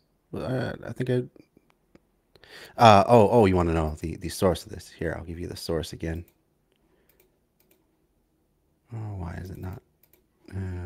Let's see if I still have it on my clipboard there. So this podcast is called Seen on Radio, and here's the particular episode. It's in their series Seeing White, and this is how race was made. So there's a link for that. Fantastic series. We may actually have time for another episode if you all are up for it, but I think it's like a 6-part series. Skipped over the first one because, just from sharing it around myself, the people that I was hoping would be most receptive to it felt super offended from the get-go, so they were not really open to it. So I think this is the most important of the episodes as far as I'm concerned, but there's definitely other ones that are really good too. But the first one's more or less introductory. It's like, the opening line is like, what's going on with white people lately? And if you're someone who's really sensitive about your whiteness, you may not be receptive from that point on. If you're like, oh, there's nothing wrong with me, and that sort of thing, But this is really gets into the heart of things, of how race was made. That's why I chose it for today. 1780s and the 1790s, using the word Caucasian for white people. Linnaeus named 4 human races, Blumenbach 5. That was just the beginning of an unending argument about how to do the impossible, how to separate humanity neatly into distinct groups. And here too, if you're more of a visualer, that's not a real word, a visual absorber of information, here's a text transcript of the episode, so you can take a look at that too. If you just like reading things better than listening along. Much later, an American anthropologist would say, no, it's 3 races. The 3 in my high school textbook. And I think I remember even as a 16-year-old, 17-year-old looking at that and thinking, and having questions. Yeah. Let's see, what about all the people who don't fit neatly into these three groups? Yes, and this has always been a problem for racial science. And today that has been further complicated by things like ancestry tests and that sort of thing, where there's virtually no one in North America that doesn't have some sort of ancestry that's non-white. So this has been a big problem for, say, leaders of white supremacy groups that have taken it and found out, they're much more mixed than they're conceived of. But yeah, that's the thing that all these various ways yeah, that's true, and everything goes back to Africa eventually. Good point, John. But these really bizarre ways that white supremacists and especially like white separatists like to conceive of their ideal world, it makes absolutely no sense. Because, I mean, for one thing, if you're going to have a white ethno-state, how do you determine who gets to be white? That's not always been the same thing. In the early history of the U.S., Irish were not considered white. Italians were not considered white. I don't think Greeks were as well. Possibly even various Slavic peoples. White has only been a way to separate the other. So as time progressed on and it became politically advantageous to, say, pit the poor Irish people against the poor black people in the city, you'd say, oh, white people, Irish people, well, they've done a lot for, the city or the community or stuff. Well, I mean, they're basically white people too. And so it becomes a tool of division that you can use to basically get poor people to fight each other. You get to be part of the in group. So those part of the nasty out group, they're trying to steal your jobs. Don't you just hate that? And they go at it. It serves the interests of capital very neatly without ever putting the focus on the overall problem that, only a small handful of people in America have ever gotten to have lives that they were completely self-actualized, and you can do anything you want, go anywhere you want to go, and be reasonably assured that you're going to be successful. Yeah, place anyone in the sun and they turn brown. And if you do it over enough millennia, you're just going to naturally have people that develop more melanin. Or if you put them in a place that's cloudier or further away from the equator over millennia, they're naturally going to just have paler skin. And I mentioned at the beginning, the entire dynamic between why one race is one thing and one race is another is vitamin D absorption versus likelihood of getting skin cancer. Darker the skin, the less likely you are to get skin cancer, but the harder it is for your skin to absorb the sunlight that produces vitamin D. And the opposite is true for paler skin. The easier it is for you to just go out with like your arms exposed or whatever, you absorb enough vitamin D in like 20 minutes, but it might take 3 times longer for a person with darker skin. So in the upper latitudes, especially since you don't have as much skin exposed, you have to wear some sort of clothing to fight off the at least in the colder months. It becomes advantageous to have lighter skin to still get your weekly or daily dose of vitamin D. That's the entire trade-off. That's all it is. The only reason that we have adapted to have lighter or darker skin based on where we have migrated to. That's it. And that's what all of the racial strife and segregation and justifications for slavery, all that stems from really basic, pragmatic biological solutions to vitamin D absorption versus skin cancer. And so again, with the skin cancer part of that too, then you have lighter skin, you're more susceptible to skin cancer. So there's that trade-off. That's it. It's pretty ridiculous when you break it down that all of that that slight variation has fueled all of what it has fueled. Moving on. Racial science that we'll be hearing more about in a future episode. But first... Hey, Chenjerai, it's me again. Hey, what's going on, John? How you doing, man? As we established in the introductory episode for the Seeing White series, I'm going to be talking with this friend of mine sometimes to help unpack some of the ideas that come up in the episodes. Chenjerai Kumanyika, communications professor at Clemson, a scholar, journalist, organizer, artist, and a gentleman. Me no be no gentleman at all. It's like Fela, you know what I mean? So I have to tell you, Chenjerai, I learned so much from particularly these two scholars, Professors Painter and Kendi, and their books. Man, it's just no, it's some deep scholarship. Dude, it's mind-blowing. I mean, this is what happens when you actually call people who like know what they're talking about, like they're an expert in that field. You know what I mean? Because that doesn't always happen. I mean, this is what happens, right? Like people think just, like a person is black, I've seen things on race. They like pull Kanye, they pull, they might pull Shaquille O'Neal. It's like, wait, why are you interviewing these people to talk about race?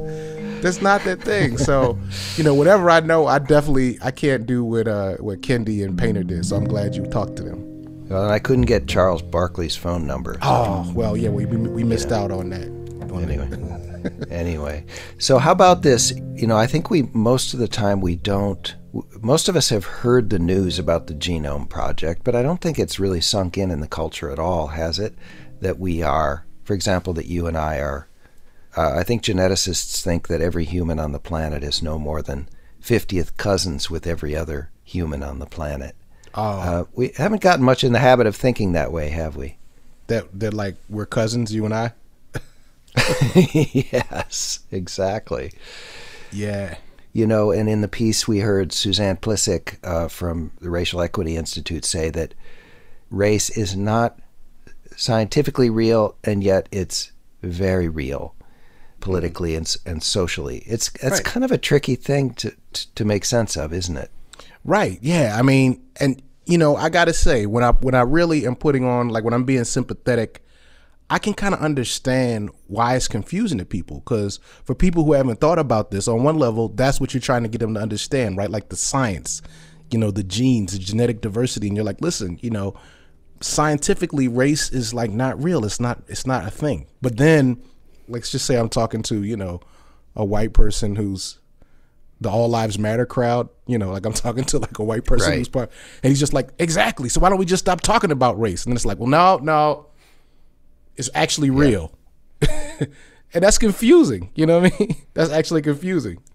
Right. The person who says, so let's see, we can stop being concerned about it. We can stop talking about it. We can stop even keeping track of data on the different experiences of black people. You all need to just stop making a fuss about race if you're going to insist that it isn't real.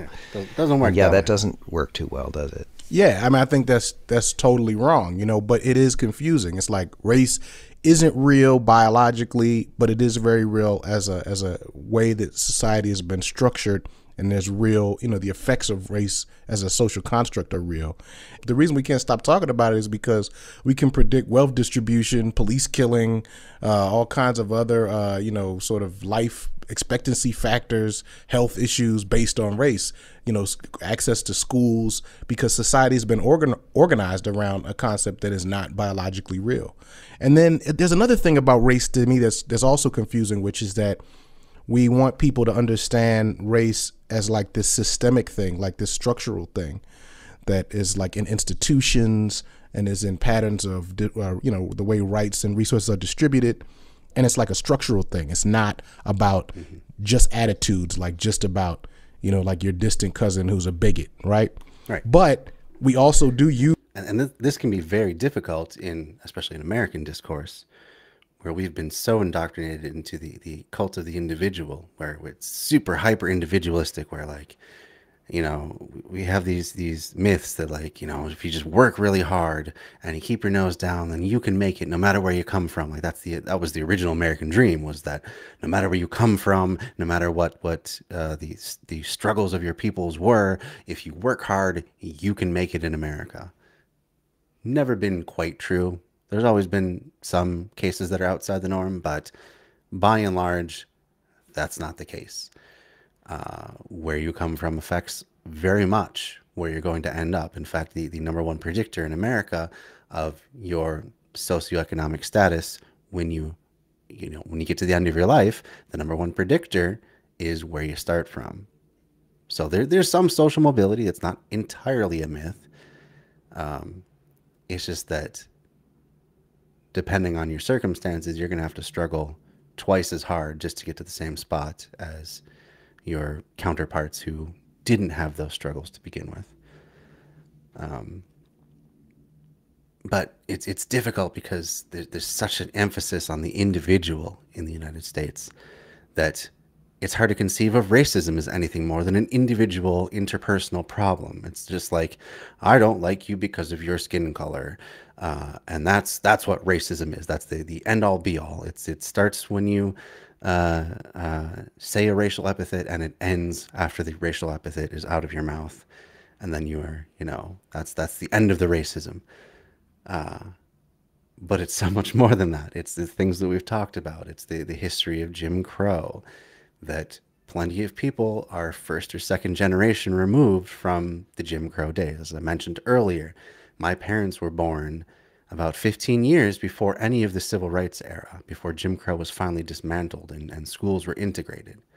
So if I were a black person, I would be first generation to grow up without Jim Crow. I was born after redlining was, or I was born before redlining was abolished finally. So if I were black, I wouldn't even be first generation to live without redlining. My children would be. So the idea that you remove one racial barrier and everything just equals out and just like snaps back to an equilibrium within a generation, completely unrealistic. We're only 60 years from, or not even 60 years from the civil rights era quite yet. We're still less than, just over 50 years from civil rights legislation. Thank you for the follow, Fruitful Bob. We're talking about how whiteness was created and issues with it as a construct. So yeah, like the idea that things are just going to normalize even within a generation, kind of ridiculous. Especially since, as I have mentioned now a couple times, there still is de facto racism in the form of things like school districting, where you can make a district that happens to be primarily of a non-white race, and just through the statistical likelihood that they're going to be economically disadvantaged, those schools are going to be not as good schools as schools in other districts that are more white. That plays a factor in the kind of head start you get in your life going into your adulthood. Socioeconomic conditions in general can play a huge factor. The number one cause of domestic disputes is arguing over money. So if you are coming from a socioeconomically disadvantaged background, you're more likely to come from a family where there has been domestic strife. It may have been directed towards you as well, much more likely than in a financially stable family.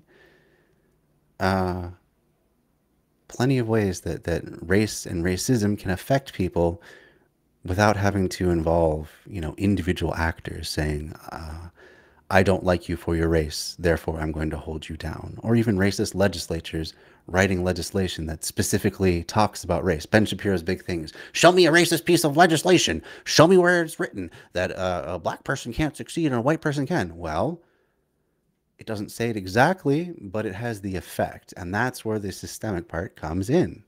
It is by effect a racist doctrine if you are doing anything that targets one socioeconomic group over and holds them back against a more wealthier one. Because just statistically, more non-white people are going to be in a lower socioeconomic bracket than white people. So anything you do that unfairly disadvantages them or unfairly advantages people that are already rich. Let's look at things like it's too abstract, Sam. That is a good point. It's not the visceral one-on-one, hey N-word thing. Like that's very visceral. That's very in your face and obvious. It's these policies that you have to actually think about for a little bit before you can tease out how they're actually racist. Think about Ivy League schools right now. Legacy can be a factor in whether or not you're admitted to an Ivy League school.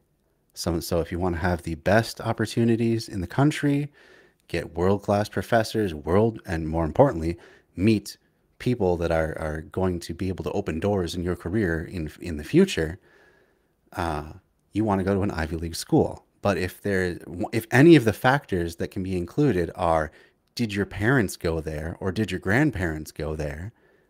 That shuts the door to people that don't have that legacy. Who is that going to end up being most likely? Most likely people that come from families that, you know, go back to a time not too many generations ago where their race was explicitly not admitted to that school. There was a time where black people explicitly were forbidden from getting into Harvard, and it wasn't that many generations ago. So just little things like that legacy part can end up having racist outcomes, even if it doesn't say a damn thing about race. So yeah, it doesn't. It is abstract in that you're not going to find some smoking gun. Oh, this was obviously created for the purpose of holding black people back, or other non-white peoples back. It's more that because you are privileging one group of people over another, it's going to have the effect that black people will continue and non-white people will continue to be left behind by the effects of a particular policy. Just getting into housing, to be able to own your own home, one of the most, what became the so-called American dream, home ownership, of owning your, single family detached house with a white picket fence and a lawn, all that stuff. That alone, there's many facets of that process that can disadvantage non-white people. You have to have a good credit score. You have to be able to save money to put down towards a lot of money. My wife and I are trying to, get on that path towards home ownership. Thanks for the follow, Scrublord1963. I feel like you followed like 3 or 4 times now. It's kind of funny. Anyway, you might have, depending on your credit and history and like that, you might have to have a co-signer, which means you have to have a relative who's in good credit standing. All of these things, well, none of them say race specifically, are going to disadvantage a group of people that are starting from a lower socioeconomic rung on average. So by default, the outcome is racist. And that is a lot harder to understand than just, I say one race bad. But it doesn't mean it's any less real or relevant. It doesn't mean the effect is any less pernicious. In fact, it's usually more. It's pretty easy to counter someone who's just being overtly racist because they usually don't have any good reason to back it up. Of course, it's on its face silly to say terrible things about a person based on things that you don't even know about them, based on your own prejudices, because that's the definition of prejudice. It's prejudging. You don't know anything about them. It's pretty easy to defeat that. It's a lot harder to defeat racist outcomes because you have to establish that it's racist, or that it has a racist outcome. You have to look at all the different mechanisms that contribute to that, all the different factors that contribute to having a racist outcome. It takes a lot more work mentally and then, systemically to change that sort of thing. Class it plays a big factor in all of that. And if it just happens to be that your racial category has been overtly systemically held back for hundreds of years, while other races, well, one race in particular, the white race, the so-called white race, has been able to have all these opportunities available to them for those same hundreds of years, it should be no surprise that today, on average, white people have it better off economically than black people. That's not to say there aren't poor white people. Of course there are. They're more a victim of class prejudice. But racial prejudice adds yet another facet. It's like the difference between being a homeless white person and a homeless black person. Socioeconomically, or just on an economic level, they're on the same level. So they're both being equally oppressed economically. But the police are more likely to be terrible to that black homeless person than they are to be terrible to the white homeless person. People are going to think that if a white person is homeless, there's a good reason for it. Whereas if a black person is homeless, they're going to believe they're more likely to believe that, you know, it's through some fault of their own character. Whereas the white person just fell on hard times. It's kind of like how whenever there's a mass shooting, before you know the race, you can pretty well predict that whichever race of person it happens to be is going to determine whether or not it's described as a lone wolf incident where some person who's just really troubled, you know, had a really bad day and decided to act out violently, and let's all really empathize with their position, or whether it's due to them hating, you know, a group of people, or doing it because they're an inherently bad person. Let's dig into their past and look at their criminal record and do all we can to paint them as a terrible person. You can probably predict that the person that the media is going to treat with the most empathy and understanding and trying to look into their individual character as much as possible is going to be the white person. And the person that, well, this is just, you know, a hateful person who isn't just, you know, mentally unstable and did things because of qualities other than individual qualities, right? White people end up getting to be individuals in that scenario, and non-white people get lumped into, you know, well, obviously, you know, these sorts of people tend to be more violent. That's always the insinuation that's made. So yeah, I think that's probably getting way far afield, and I'd like to rein it back into the more to the topic. So Sam says some people go to the extreme and think that all that needs to change are the economic inequalities, and that's it. True. But that would be inadequate. Very true. There's intersectionality where race and economics meet. Absolutely true. Absolutely true. And that can be seen in the disparate ways that people of the same economic standing are treated based on based on their immutable characteristics, their race. So obviously, if everyone was equalized in class, there's still going to be a likelihood that one race is going to be treated better than another overall. So yes, economics plays a huge factor. I might even venture to say it's the number one factor that keeps certain people down and elevates other people. Our economic system, that is.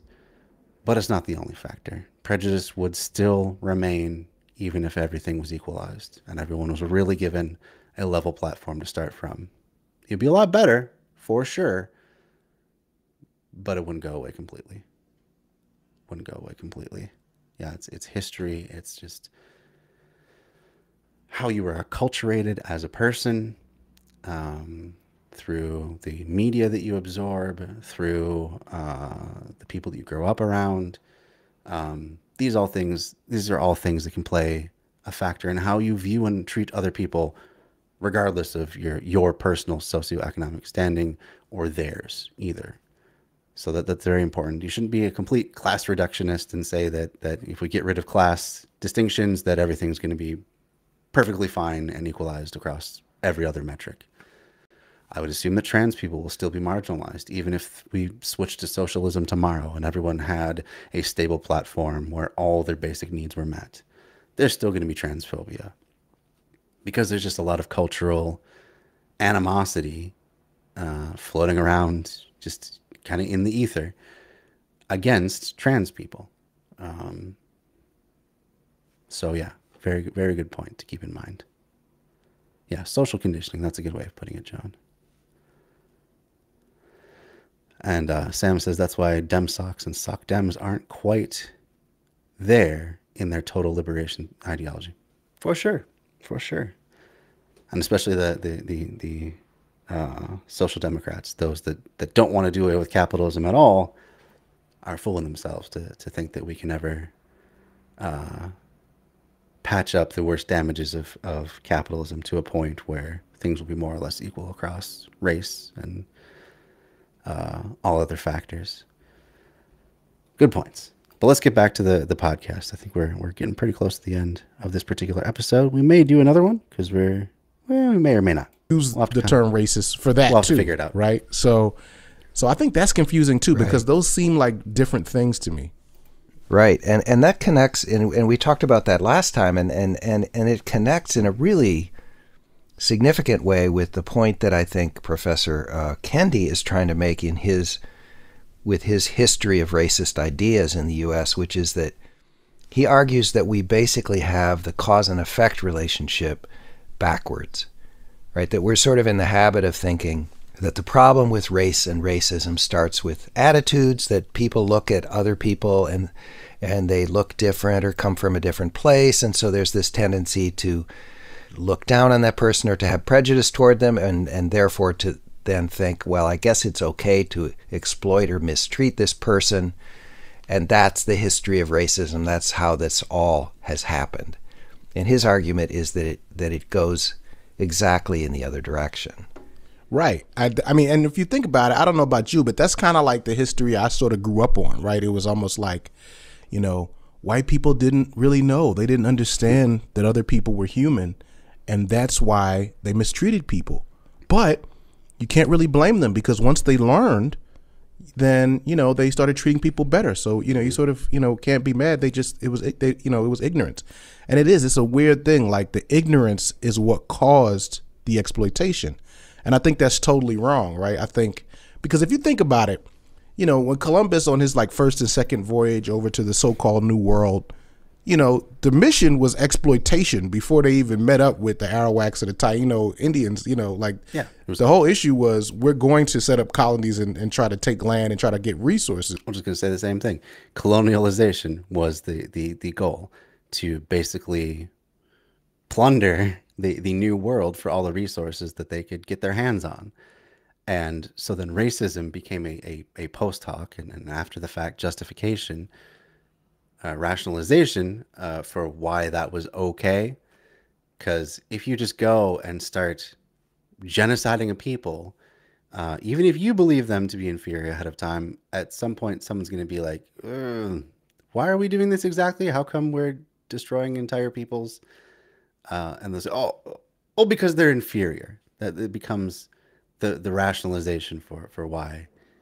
And as they were talking about in the beginning of this episode, the same thing was true of slavery. It's slavery started, and then they needed a reason to justify why it had to keep going in that direction. Why black people were uniquely suited for being chattel slavery, just legally and conceptually thought of as property, not even people, but as any other sort of livestock, really, that you could have on a plantation or an agricultural site.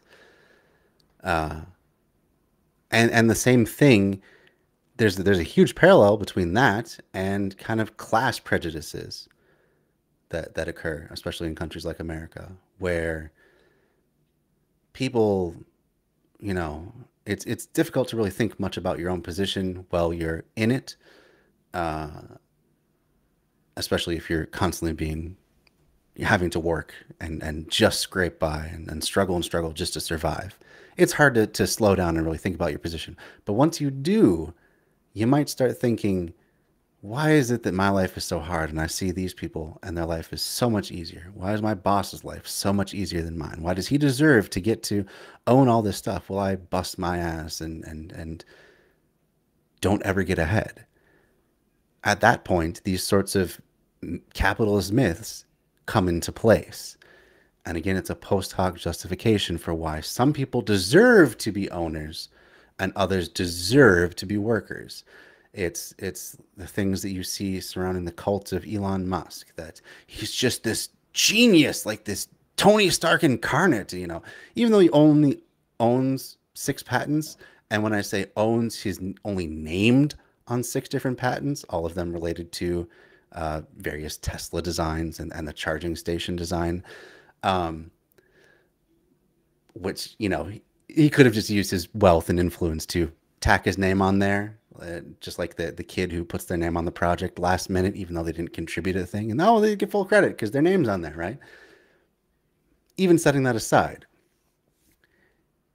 there's legions of people that are like, oh, he deserves to have all this money because he's pushing the world forward with his big brain ideas, even though what has really come of them other than an electric car company for, you know, that's basically only accessible to the wealthy. He went to space. He put some tunnels, some 1-car wide tunnels, I would call them death tunnels, underneath Las Vegas, only for Tesla drivers to be able to bypass traffic.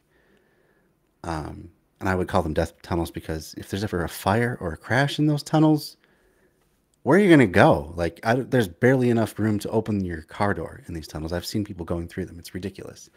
And he's held up as like this genius, this God among men, this the great man of history. That plays into that myth as well. This idea that history is shaped by just a handful of men that stand head and shoulders above everyone else, and with their great vision, they lead everyone else. And that means, of course, that they are justified in having whatever riches come their way. And the rest of us should just be so lucky to ride their coattails and catch their crumbs as they fall from the bounty that is bestowed to them because, well, they deserve it, and we, the humble peasantry, really do not. So it's the same sort of post hoc reasoning that goes into why do some people deserve to be bosses and why do some deserve to be owners. And there's other things tied into it. Poor people are inherently lazy. That's another concept that gets thrown in there. Rich people, they just work harder than anyone else, so they deserve more. I hear this all the time from small business owners when I argue with them. Well, I built this company. I took the risk, even though the entire system is set up to mitigate that risk onto all of us socially, so that, like, you can set up an LLC so that no one can come after your personal assets if you do really dumb stuff with your company's money. The worst that can happen is you then lose your company and you have to become a worker again. There's lots of bankruptcy protections. The fact that almost never is capital formation just, I saved a bunch of money and then put it into making a business. There's almost always some angel investor that comes along, or they get a loan from a bank, or they just take on investors in the traditional sense. They sell a bunch of people on taking on risk in order to invest in their company. So it's not really even their risk at all. But that's kind of, you know, maneuvered around to justify them then getting the money. And then it's never, when does my risk get paid back? It's like, if you take a risk one time, then generation after generation of the company even changing hands. Like, I like to use the example of McDonald's. The guy that started McDonald's took that initial risk, whatever it was, whether it was a loan, probably a loan, maybe money from family, whatever it was, doesn't matter, to open that first hamburger stand. That guy's long dead now. He's definitely not the owner. That ownership has changed hands like probably at least 2 or 3 times. Do those people get to have all the rewards just because that one guy generations back took the risk? When does the risk idea end? And therefore, more of the wealth be due, or more of the profit be due to the employees themselves? And there's never an answer to that, because it's a bullshit reason. It's just a way to say, shut up, stop criticizing me, because there's no actual logic behind it. Even if you were to look at any money that you used of your own personal, let's say you start a company all on your own. You manage to save up $30,000 or whatever it takes to start your particular, you're going to start a cafe or something like that. Say you save up $100,000. You open up your cafe. It's all your money poured into it. Every stick of furniture, the lease that you've taken out on the building, all of the initial purchases of the inventory that you're going to be selling, all your dime. Okay. Why is that not looked at as then a loan to your company, which is legally separate from yourself anyway, even if you're a sole proprietorship. There's legal separation between yourself and your company. Why is that not just viewed as a loan? And that once the profit starts rolling in and you make back all of the money you originally invested, at that point, all that profit gets, from that point on, gets freed up to be distributed amongst your workers. Why doesn't it happen that way? It's because of all these really flimsy arguments that, well, I took the risk. Well, I took the risk. I deserve the reward. Or I have more responsibility. Or I work harder. All these ways that rich people try to say, I'm just fundamentally a better person. And that's what all of these arguments come down to. The business owner's argument is always, fundamentally, I'm a better person. Whether I'm smarter than you because I came up with this idea, or I took the risk, so I'm a better person because I've gone above and beyond, or if this thing folds, then it's all on my shoulders. It all comes down to, I'm a better person, so I deserve more. So that's an inherent value judgment about everyone who is not in as fortunate a position as you. Same sort of, baseless reasoning that goes into this one race deserves to have all the riches of the world. Well, everyone else doesn't. It's the entire basis of colonialism, is that we're inherently better.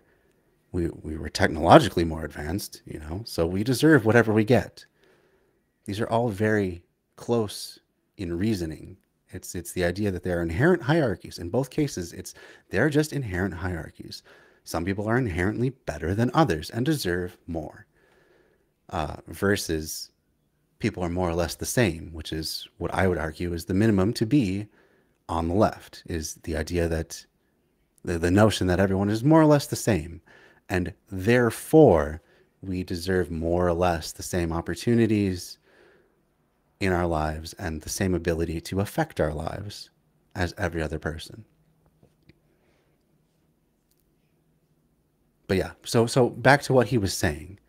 He's talking about how these things always happen after the fact. It's never, you start with the assumption that I'm just better than everyone else, and therefore I deserve to start a business. It's more, my daddy loaned me a bunch of money, and now I'm starting to get criticized for not paying my employees better. So I have to think of a reason for why I'm not paying them as well as myself. Well, it must be because I'm better, right? Same sort of thing with race. My country had these technologies and resources to come in and shape the land and build the factories and towns according to our own will. But I'm feeling kind of bad about how that has literally devastated hundreds or thousands of people from doing that. So it's because we're inherently better, right? It's always that way around. It's never, we assume we're better, so we're going to do this stuff. It's, we are in a position to do this stuff, and now we have to justify why we get to, if that makes sense. Thanks for the follow, Fish Missile. I like that. I like that name. That's funny. Good point, Sam. The value is created by the workers. It doesn't belong to the owner. That should be the short and long of it, really. At the very least, compensation should be based on amount of work done. And if you look at it that way, no owner can just then kick up their heels and let the profits roll in. Landlording couldn't be a thing unless you were, at the very least, also the property manager and doing work to maintain those properties. Because if you look at it any other way, then yeah, the value that your company has created is through the labor that's done to create the value. So you have to do labor in order to create value. Even if you're an owner, you're not adding any value unless you're also a worker. So your company might decide that say we're going to look at things in a worker-owned cooperative sort of a situation. You may all democratically decide that certain positions are, yes, that the work is harder, the responsibility is more, and therefore it deserves to be compensated at a higher level than everyone else. But at the very least, because everyone is putting in work, everyone should get a say in how the product of that labor is distributed. Also important to point out that even in worker cooperatives, there's still management hierarchies. It's just more efficient for some people to delegate decisions and some people to, do the work that is delegated to them. So that doesn't go out the window. It's more just where does the profit go and how is the business run in general that then is taken over as a collective endeavor, rather than the decisions and whims of one person or a handful of people at the very top.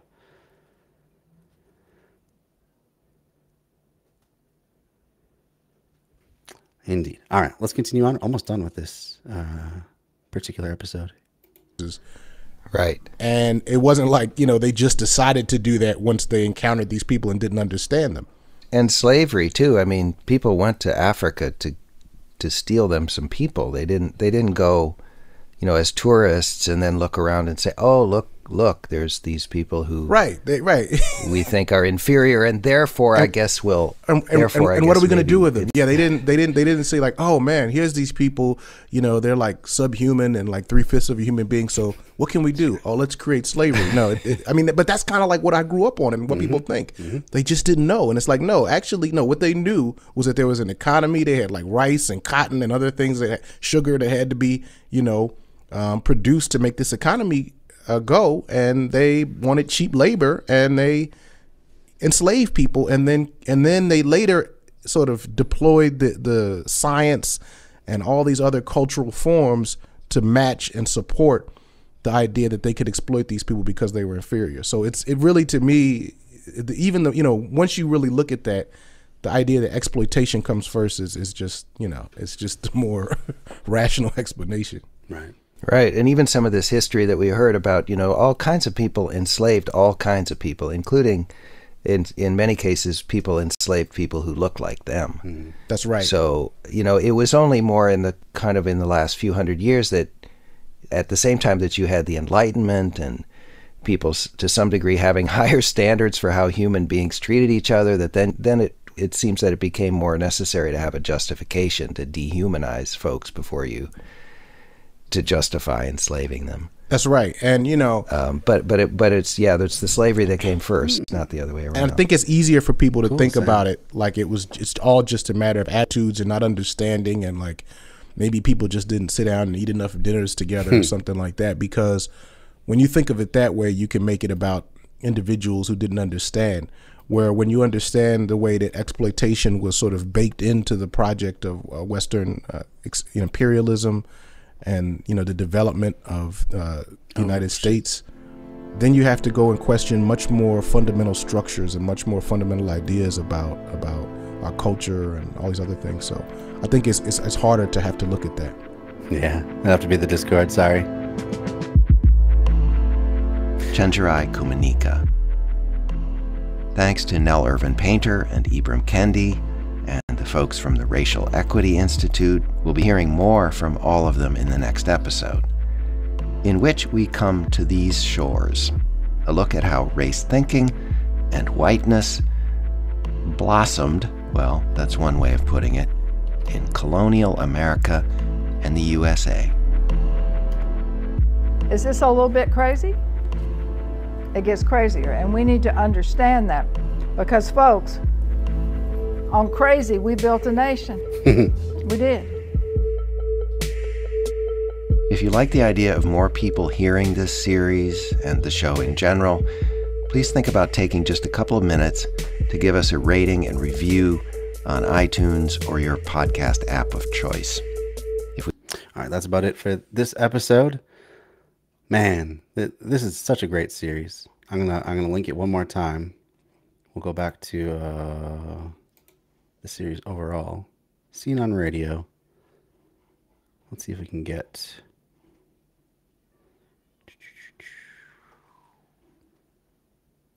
Let's see. Yeah.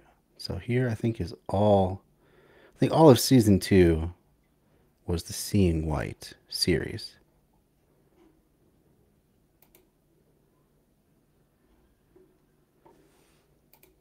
So I'll link that again. Check out the rest. Cool. Thanks for that, Sam. So here's Seeing White. Here's the whole podcast series. Oops.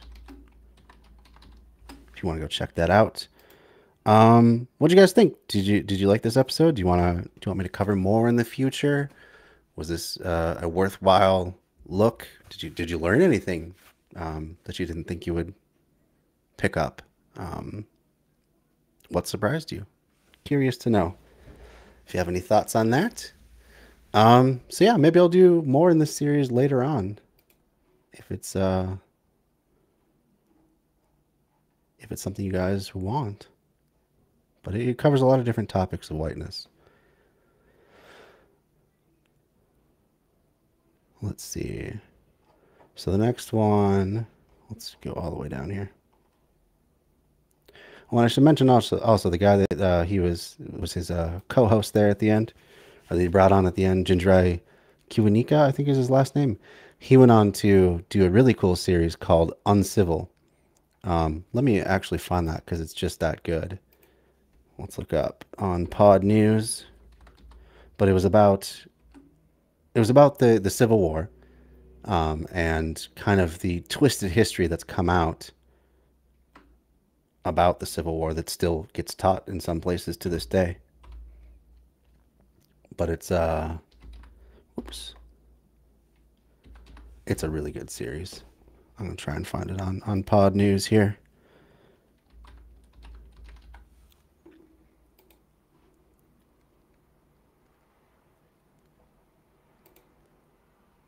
Here it is. Come on, here we go. So yeah, Uncivil's a really good one too. And he goes through the entire legacy of the Civil War and just how the different parts of it that are not looked at. I think there's an entire episode on John Brown and his role in spurring the abolitionist movement. It's a really good one though.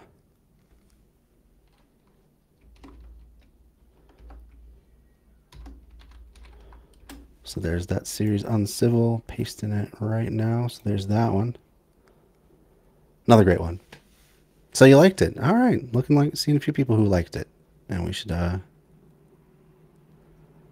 look at it again at a different time. Maybe I'll make it a different series. Maybe I'll do the first episode next, just to get a full rounded view of things. I think the first one's probably the least valuable of it, just because it's kind of setting up what the podcast is going to be. But I don't think it's all that long either, for that matter. So yeah, it's just called Turning the Lens. How long even is that episode? 60. Yeah, it's only 60 minutes long. So I think it's the shortest episode too. So maybe we'll cover that next time. I don't think I got. Well, you know what? Maybe I do got enough time. What do you guys think? Do you wanna listen to the opening to that series, or do you wanna do something else? I guess otherwise, I was thinking to either end it now or maybe play some Witcher 3, because I think I figured out how to do it and I want to test it out to see if I can get it to display at a frame rate greater than 1 frame per second. But yeah, I've been trying to launch this separate series of gaming.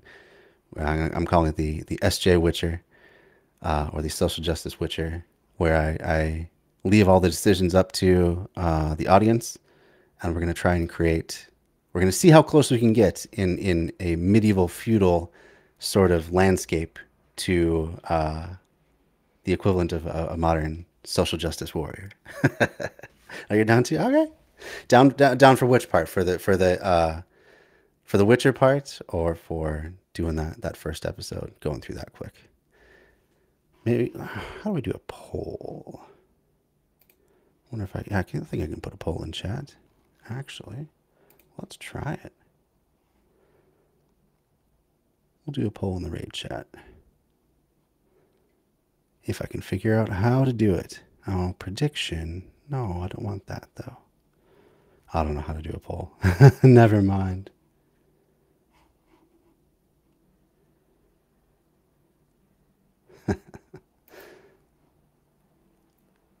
First episode. Okay, let's do that then.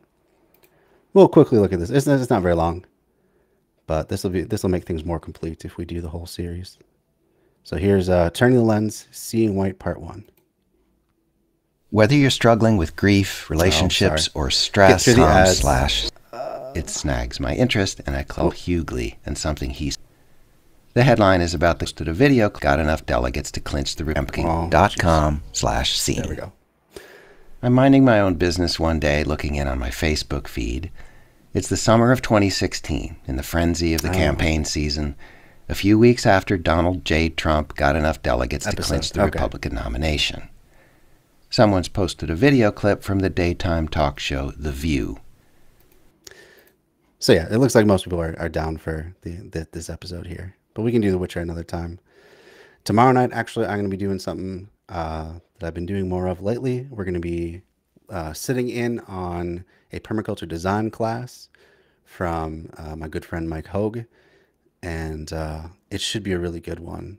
So assuming I can get off work in time and I can come and cover that, look forward to that. We'll be continuing on with Mike Hogue's permaculture design course series and just sitting in on that and, having a good time. But yeah, sometime this week I'll probably play The Witcher, just, kind of whenever strikes my fancy. I think it'd be good to continue on with this episode here. The headline is about the comedian and actor D.L. Hughley and something he said on the show. It snags my interest, and I click. Let's talk about politics already. I mean, we often talk about, what's going on with Donald Trump. Did you ever think he would even get this far? No, but I think I'm not shocked that he is. You're not? Why? No, because I think that ultimately America's aspirational. Like, to me, Obama is what we would like to be. Right. Yes. Donald Trump and his supporters are what we are. Hey. They are what we right. are. Listen, we want to be different. Like, we'll put Harriet Tubman on the front of a $20 bill, but leave Andrew Jackson on the back. So we have a slave on the front and a slave owner in the back. So even when black people are on money, we still got a supervisor. So.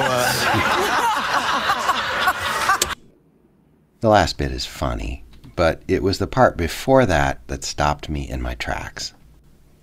This bit. Obama is what we would like to be. Right. Yes. Donald Trump and his supporters are what we are. Hey. I have to admit, my reaction at the time was, hold on a second. First of all, Obama won the whole shebang.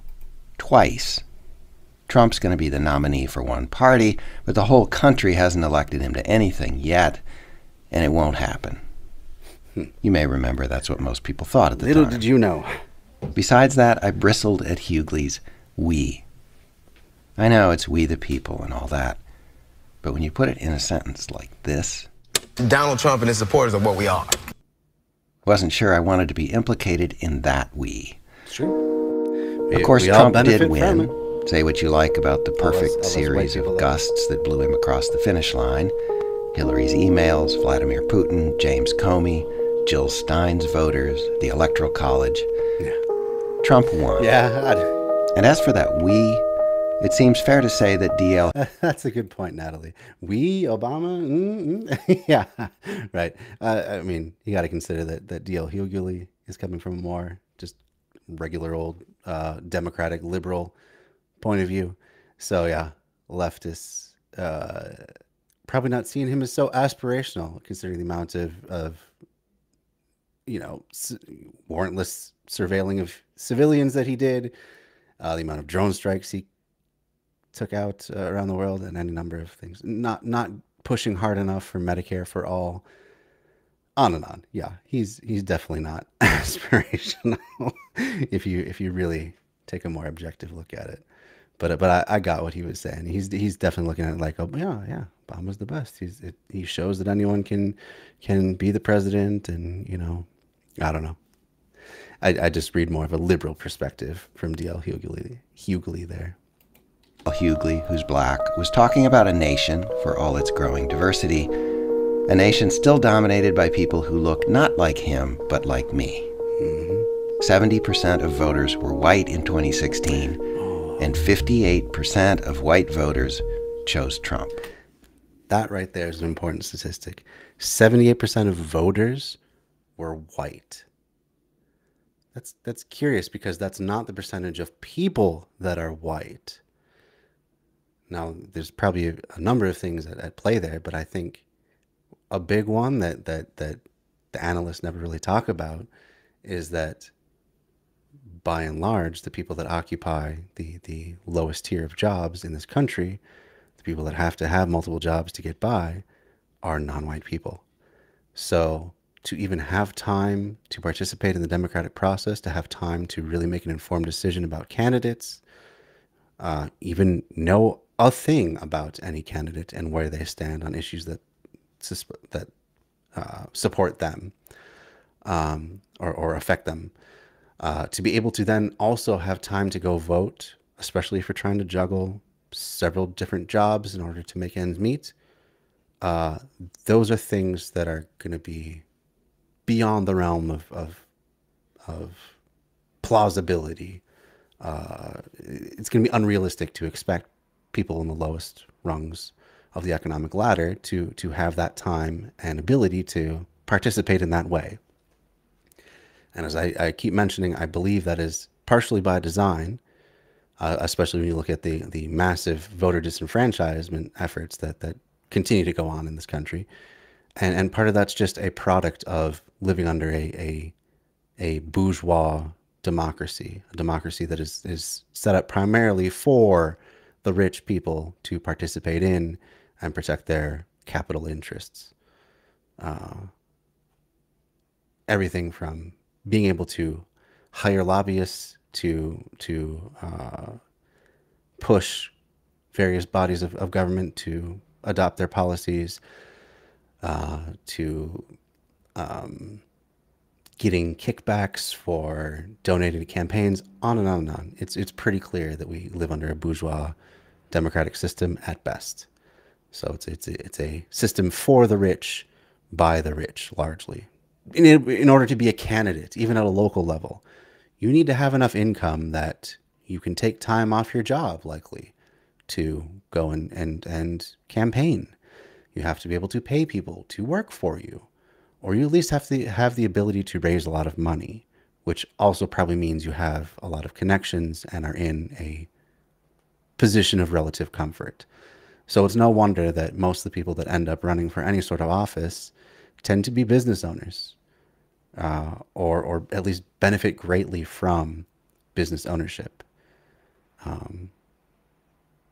So yeah, just a little food for thought there of why that statistic of 78% of people being white, or 78% of voters being white, why that is indicative of the sort of bourgeois system that we live under. Yep, more money, right? That's right, Natalie. Yeah, I mean, it seems I can see that point of view, John, that we are headed towards an authoritarian system. And certainly if we keep going the way that it seems most Republicans are on board with right now, it's going to be reality sooner rather than later. But yeah, it seems as though we're getting to a point where neoliberal policies of gutting social safety nets, of giving all sorts of breaks to the job creators and so forth, that whole system is running out of steam. It's starting to collapse under its own weight. It's cannibalizing the people that literally support it, that being the workers. Something's got to give. So my estimation is either there's going to be someone that gets into power who's going to be an FDR sort of figure and creates another New Deal and solidifies liberal capitalist interests for the next 50 years, or we're going to break the other way, and it's going to be an extreme authoritarian who's going to come into power, and we're going to face the dissolution of the nation, really. Whether it's outright civil war, whether it's putting us into wars with other countries, whatever it may be, another right turn, and I think we're probably done as a nation. And that's not to say that a soft left turn is going to be great for everybody, because what it will likely mean is again, the strengthening of unions once more. It's going to be the same things that happened in the first New Deal. It's instead of adopting socialism, we're going to try and fix the worst elements of capitalism by back to work programs, by strengthening unions, by making it possible again for someone right out of high school to be able to get a job that supports an entire family, not just themselves. And right now we're at the point where a minimum wage job full time can't really even get you an apartment and have you let you have any money left over to live on in any major city in the country. So the idea that at some point back in pre-80s time, you could support your entire family, like your spouse and your 2.3 kids on a single factory job. We are so far degraded from that point that it's hard to even imagine anymore. So that's my prediction. It's going to go one of two ways. It's going to be a Bernie Sanders type who sweeps in and makes sweeping good historical change that props the system up for another 50 years. Or it's going to be someone who comes in and totally breaks everything apart and just sends us into chaos. It's probably going to go one of those two ways. It seems like something's got to give at this point, though, because wealth disparity is so bad right now. And the greed of the people at the top is so much like that it's not even reality anymore. It's all just a status thing. It's who can have the most billions to their name at this point, who can exploit their workers the hardest and get away with it, who can gigify something, reinvent, be a disruptor by reinventing the taxi company or the way groceries are delivered, or any number of these gig economy things that don't actually change anything, just mean the same thing with less regulation. Those things are not going to bring us out of anywhere, and it seems as though neither party really has any big solutions at this point. So yeah, anyway, that's I guess that's a little bit of an aside. Let's get back to the video. Because I only got 20 minutes left. Let's try and finish this up here. Thus, the Van Jones election night comment that went viral. This was a white lash. For sure. This was a white lash against a changing country. It was a white lash against a black president, in part. Nope. And that's the part where the pain comes.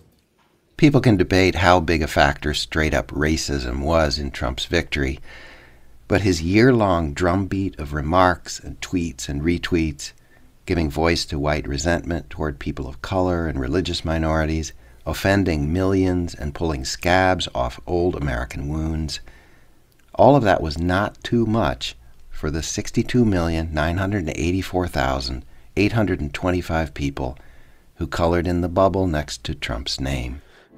See, I think that's definitely a factor. I think more than anything, what people wanted in that election was real change. Because, there was definitely rumblings at that time that Trump was an outright racist. I mean, he definitely dog-whistled plenty of anti-immigration stuff. But I think more than anything, the people that voted for him saw that he was going to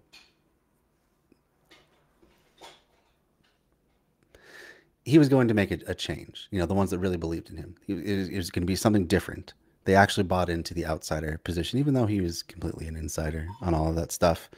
One of the elites that he was supposedly railing against. Yeah. So racism, sure.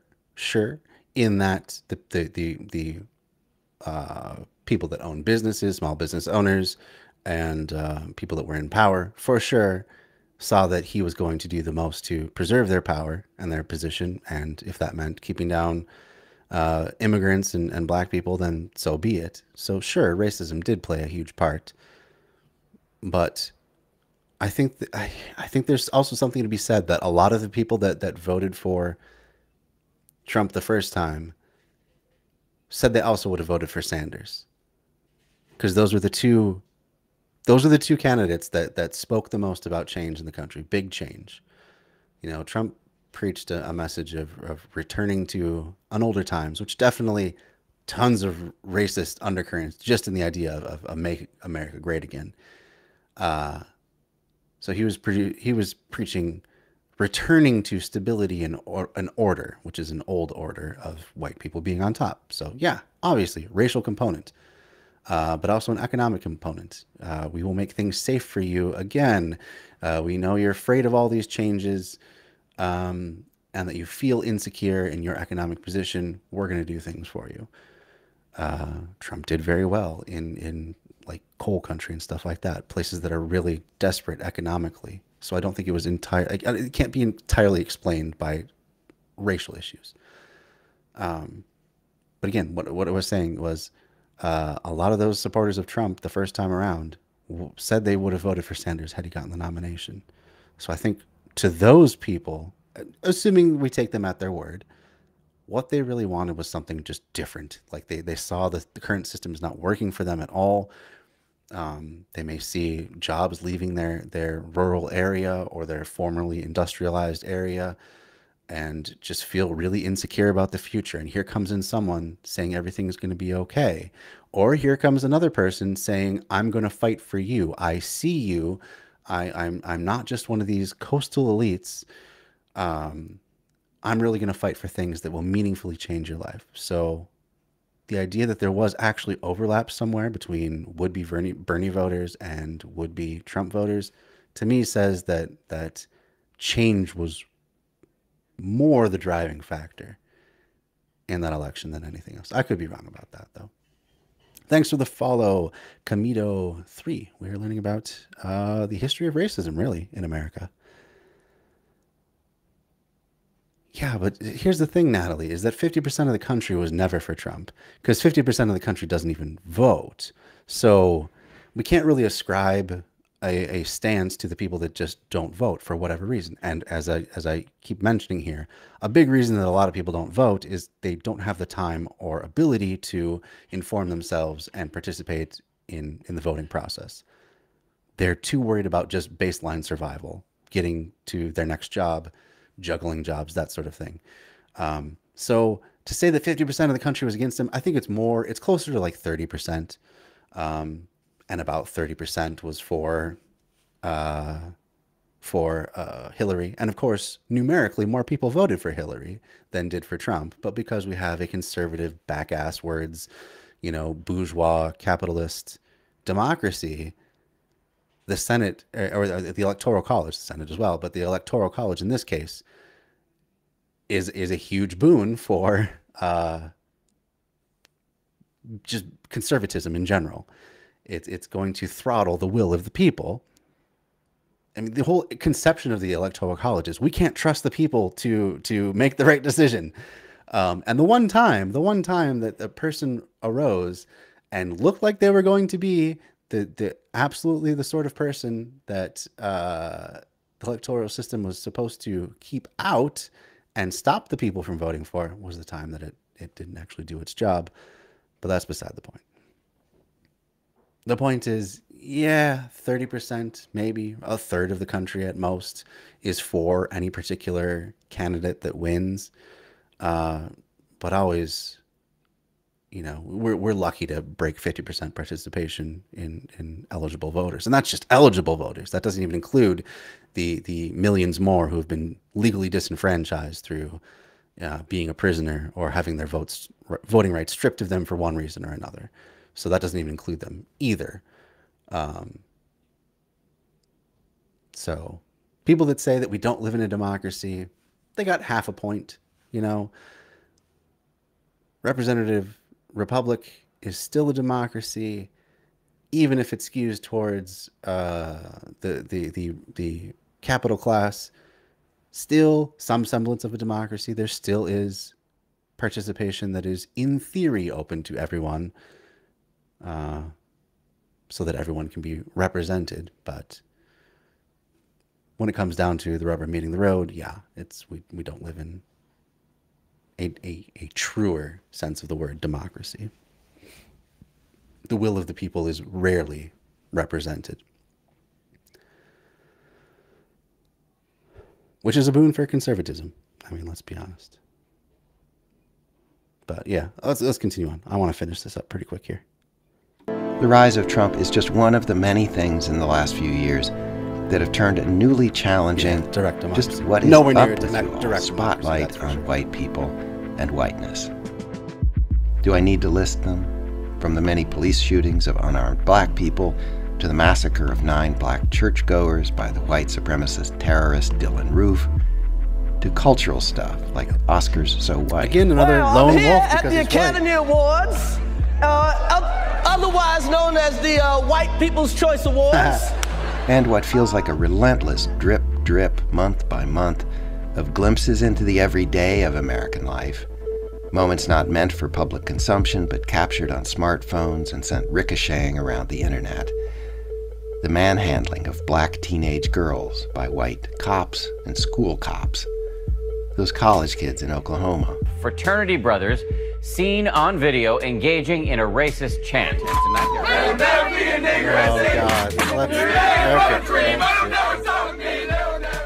Or this one, in the town where I live, Durham, that North Carolina. I didn't know he was going to do that. After a near accident on a busy road, a man with brown skin stops his car to apologize and records the fury of a middle-aged white woman in a nice late-model sedan. Calm down, ma'am. Ma'am, please relax. It's not necessary. Relax? Relax, I'm sorry. I did not see you. Just relax. Well, you better open up your goddamn eyes and learn how to drive, you fuck. Okay, I'm guessing that's going to be an epithet, so I'm just going to pause it right there. Shoot. Let me just... I'm going to mute it. I'm going to play ahead for a second. Oh, another one of these. 1 second here. I got to ban that person too.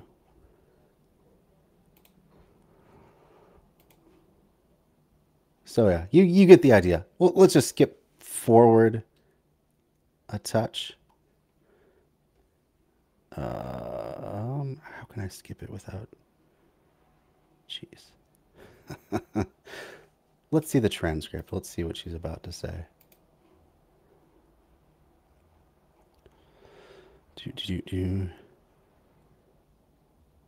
Oh yeah, she's about to say something really horrible. Maybe we're just gonna leave it there, cause otherwise I'm gonna have to find a different podcast player that I can skip forward on. It's not letting me do that just from here. So I think maybe we'll just leave it at that. Or let's see if I can find a different player quickly. We will go to Spotify.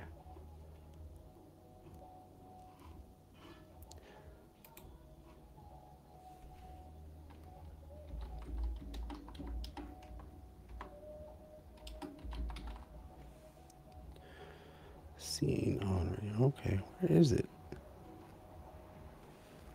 Let me try and find it 1 second. There it is, seen on radio. Oh, I'm gonna have to go way back.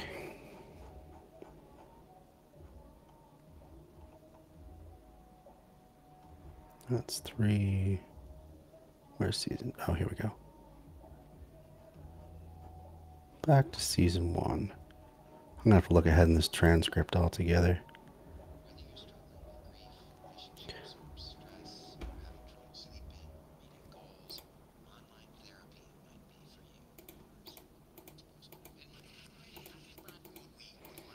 Just getting forward to it.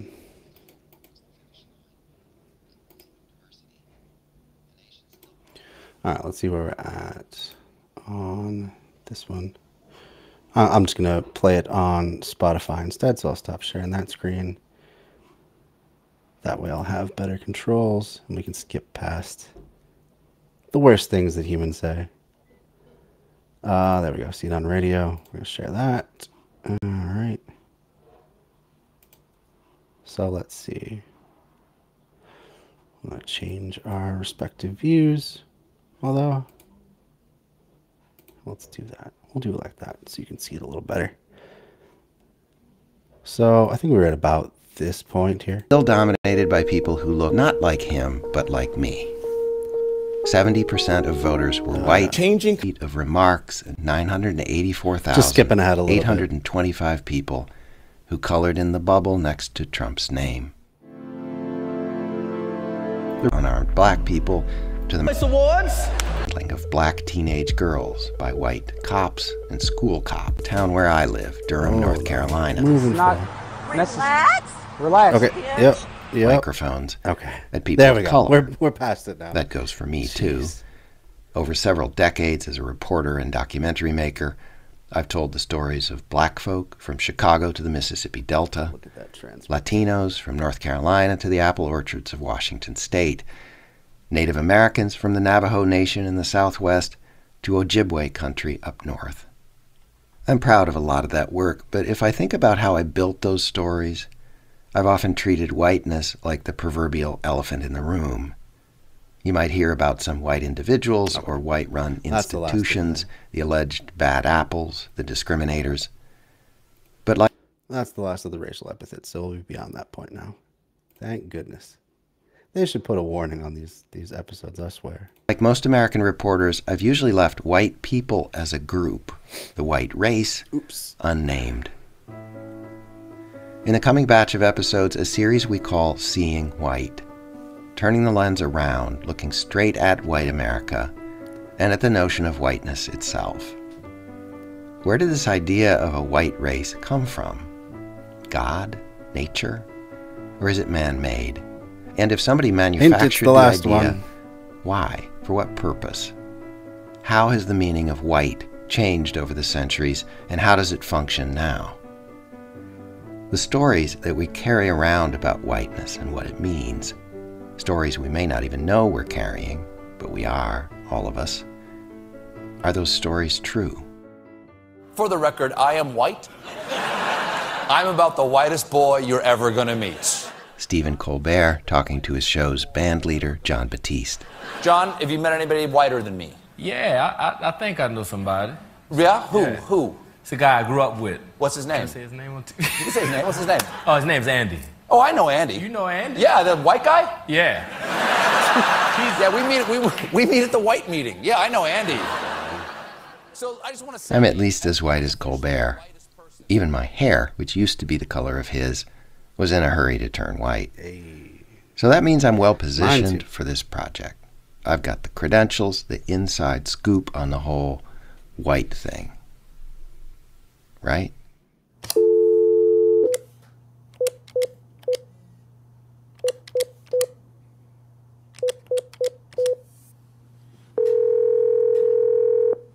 Hello.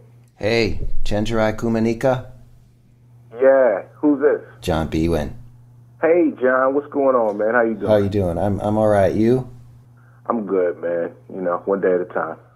So I'm doing this this crazy project looking at whiteness, and I'm just not sure I'm not sure I'm the right person for the job. I'm a little concerned about my perspective as a white dude, and thinking I maybe could use some backup, somebody to kind of check me a little bit, and bring in, help flesh out the story with the perspective, your perspective as a person of color in this world. What do you think? Right. You're not asking me. It's gonna. I mean, I gotta admit that's kind of funny the way he's framing it.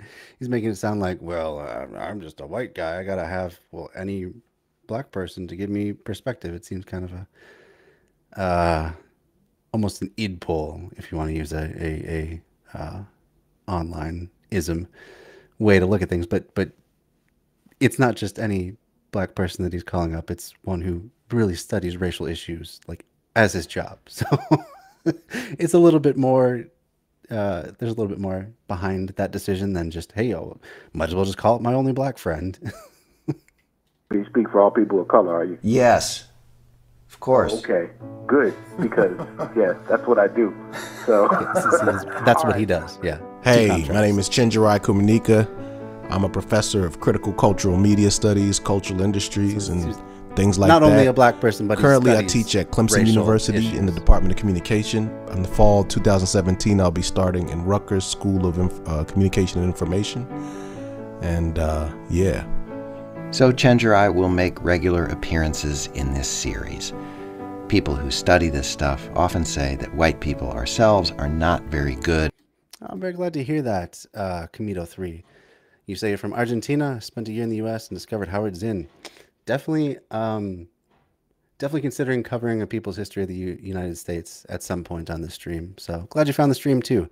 I usually do theory streams. We're covering right now the ABC of Anarchism, also known as What is Communist Anarchism, every Wednesday, although that's been on a little bit of a hiatus lately because I've been covering a friend of mine who's putting on a permaculture design class on Mondays and Wednesdays, so that's kind of taken precedent. But in general, I usually do theory streams.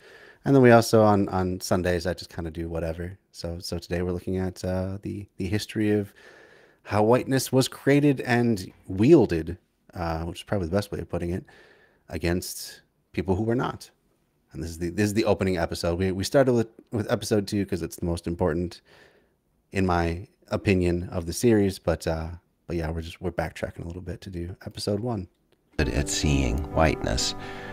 On the contrary, we tend to have blind spots, large and small, about the way it all works. Oh, and actually, Chenjerai won't have to speak for all people of color, because as you'll see, quite a few POCs will show up in the episodes. He can just speak for his smart and thoughtful self. And the stuff for this introduction, Chenjerai and I put some thoughts and worries on the table about the series itself. I like the focus on whiteness because I feel like, in general, when we're talking about race and ethnicity, the focus tends to be on, people of color, and, whiteness just kind of is invisible. And so I like that. But, there's like a couple of things I'm concerned about. Like when you say it right off the gate, there's a couple of things that just come up like, oh, I hope we don't go in this direction. Right. Tell me. Well, I'll tell you, the big thing is this. There's a tendency in this country to frame the discussion about race and ethnicity and oppression in terms of something called race relations. Right. And this interpersonal, overwhelmingly focuses on things. The individual attitudes, of people. Almost like racism is like this disease, and the overwhelming puzzle to solve is like who has it. Right. Yeah, right. Exactly. That's how we think about it, isn't it? And how are we getting along? Sort of, are we nice to each other or not? Yeah, exactly. Yeah, how are we getting along? That seems to be like, it's incredible to be how many like really intelligent people will still frame this issue like that. I've seen Obama do it, and I think the thing that these conversations really need is something that people are deeply illiterate with, is this issue of structural racism, or institutionalized patterns of exploitation and oppression that are like racialized in certain ways, and really just a more complex engagement with how power works and what race and ethnicity has to do with it. Mm-hmm. This is, to me, almost distinct from this problem of, it's not distinct, I guess, but almost distinct from race relations or prejudice. And so I really have a problem with people framing like that. In fact, John, if I can, I want to deputize you as a white person to go out into the world and like sort of intervene when you see people framing it like that. You know what I mean? But yes, I hear you. Power. How does power work? How do systems? And there's an idea that people have talked about that you can have racism without individual racists. Absolutely. Because systems and structures have been set up in a way that they sort of run this way on their own at this point, right? Or at least that's a thesis to be looked at. Right. I think, and in a way that's like more worrisome in a way, right? It's like not just when you have like the person who we all know is a bigot, but actually when you can have a system where people they don't have those attitudes, but somehow they can be incentivized to participate. Absolutely, John. In a system of oppression. That's what I'm more worried about, Yeah. I have a worry too.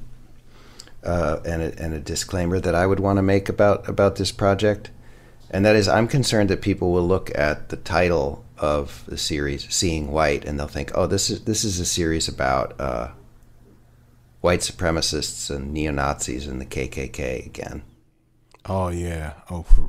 And I want people to know that that's not covers what we're way up more to than here. I believe they do get into those issues. Please, yeah. But yeah, those folks have are having their moment. It's about more than that. It's about more the systems that reinforce white supremacy. I mean, who knows? There might be, there'd be some overt racism that gets referred to and so on. But mostly, what we want to talk about is, the rest of us who are not overtly stated white supremacists, and sort of how things go down among the rest of us.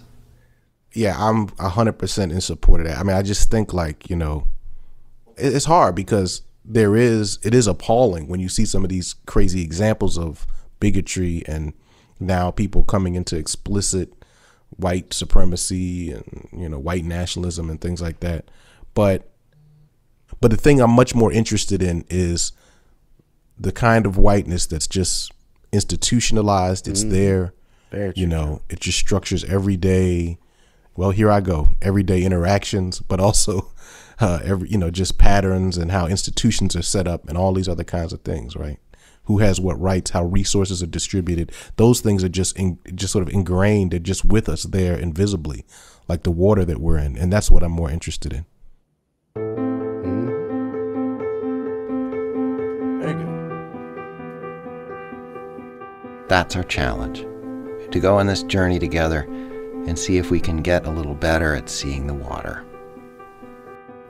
Next time, we'll get into it by going back in time, quite a ways back to the days when, though there were people who looked like me, there's no sign they thought of themselves as white. There was no notion of race. For sure. People could look at other people and see some people were lighter and some people were darker, but what did that mean?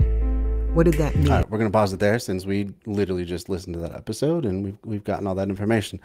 So there you have it. That was just the opening episode. So, a little bit more context to where this series goes and what it focuses on. And as they say, they're trying to get away from individual groups or individual people or even groups that are overtly racist and get more into the structures of racism that permeates all of American society. And they're focused on mainly America, but this could be broadly applicable to any place where white people dominate. So yeah, hope y'all are still enjoying it. And maybe we'll do more of this next weekend then, if you guys are liking it enough.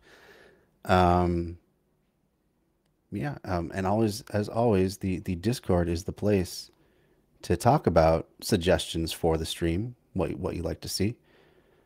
It is a human condition, for sure. It is basically, everyone has prejudice. It's kind of human nature that, if you only experience one kind of thing, one kind of people, one kind of way of doing things, and then all of a sudden you experience something novel or a person that's completely different, that person then becomes the stand-in for all of the people that are from that same culture or ethnicity or whatever, because instead of having zero knowledge, now you have a little bit of knowledge. And it's true what they say, that a little bit of knowledge can be a dangerous thing, because your brain wants to categorize things. So now you have your people and what they believe and what they do, and this entirely other group of people that are completely all represented by this one person that you now know. So from that alone, prejudices can start to form.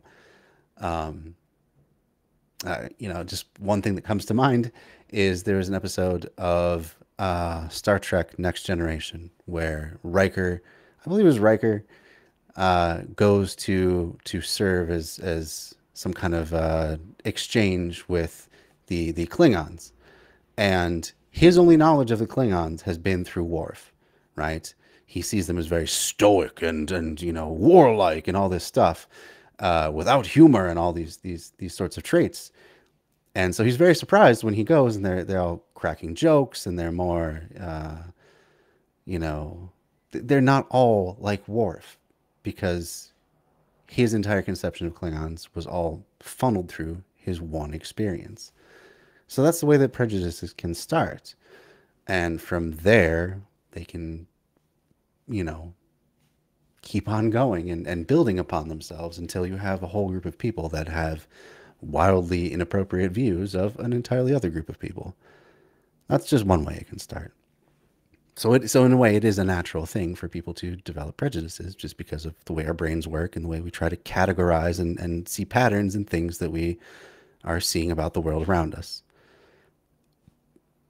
On another level, though, especially in an age where there is so much ability to see other things outside of ourselves, see other experiences, experience little tastes of other lives that we don't ever see firsthand,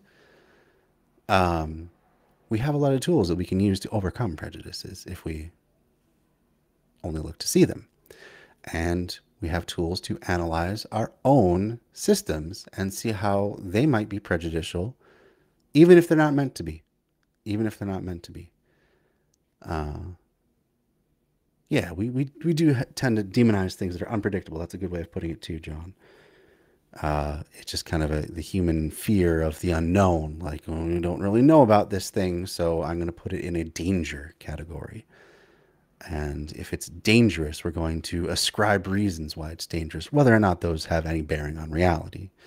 It's just, again, the human brain's natural tendency to dislike things not being categorized, wanting to place them into categories, and also seeking to protect ourselves against potential threats that we don't see coming.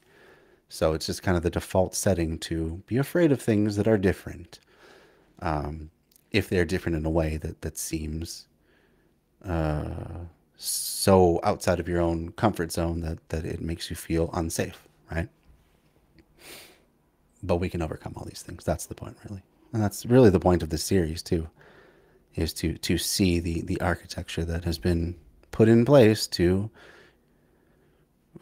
intentionally or unintentionally hold a bunch of people back for the advantage of one smaller or one favored group, that being white people.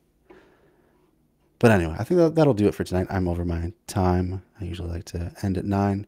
So we're going to go ahead and raid into somebody. If you have any suggestions, now is the time to put it out there. Again, I hope you join me again tomorrow night.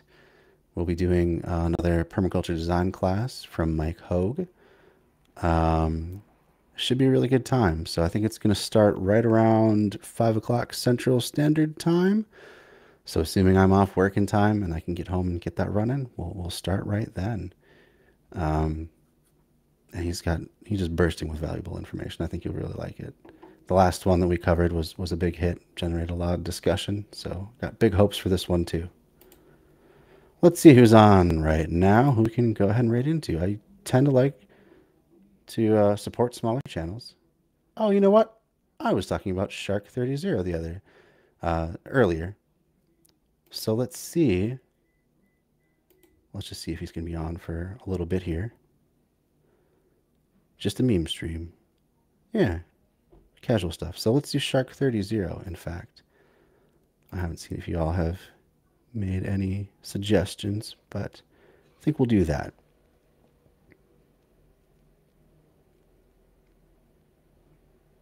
You're going to bed? Okay, we'll have fun with that, Sam. I think I'm going to do Shark30 because I mentioned him as one of the good debate bros, or at least one of the ones that's really good faith, and I feel has a lot of integrity, and really is more what the model of debate bro should be. So if you're joining me from someplace other than Twitch, there's a good Twitch streamer you can go check out. If you're seeing this video later on, go check him out. Otherwise, we're going to start the raid momentarily.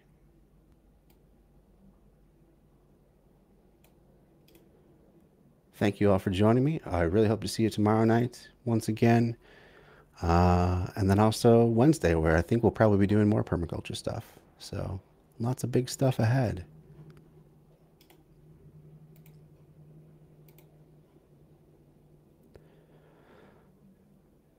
Oh, so they haven't even started yet. They're about to start, so just hang in there with them.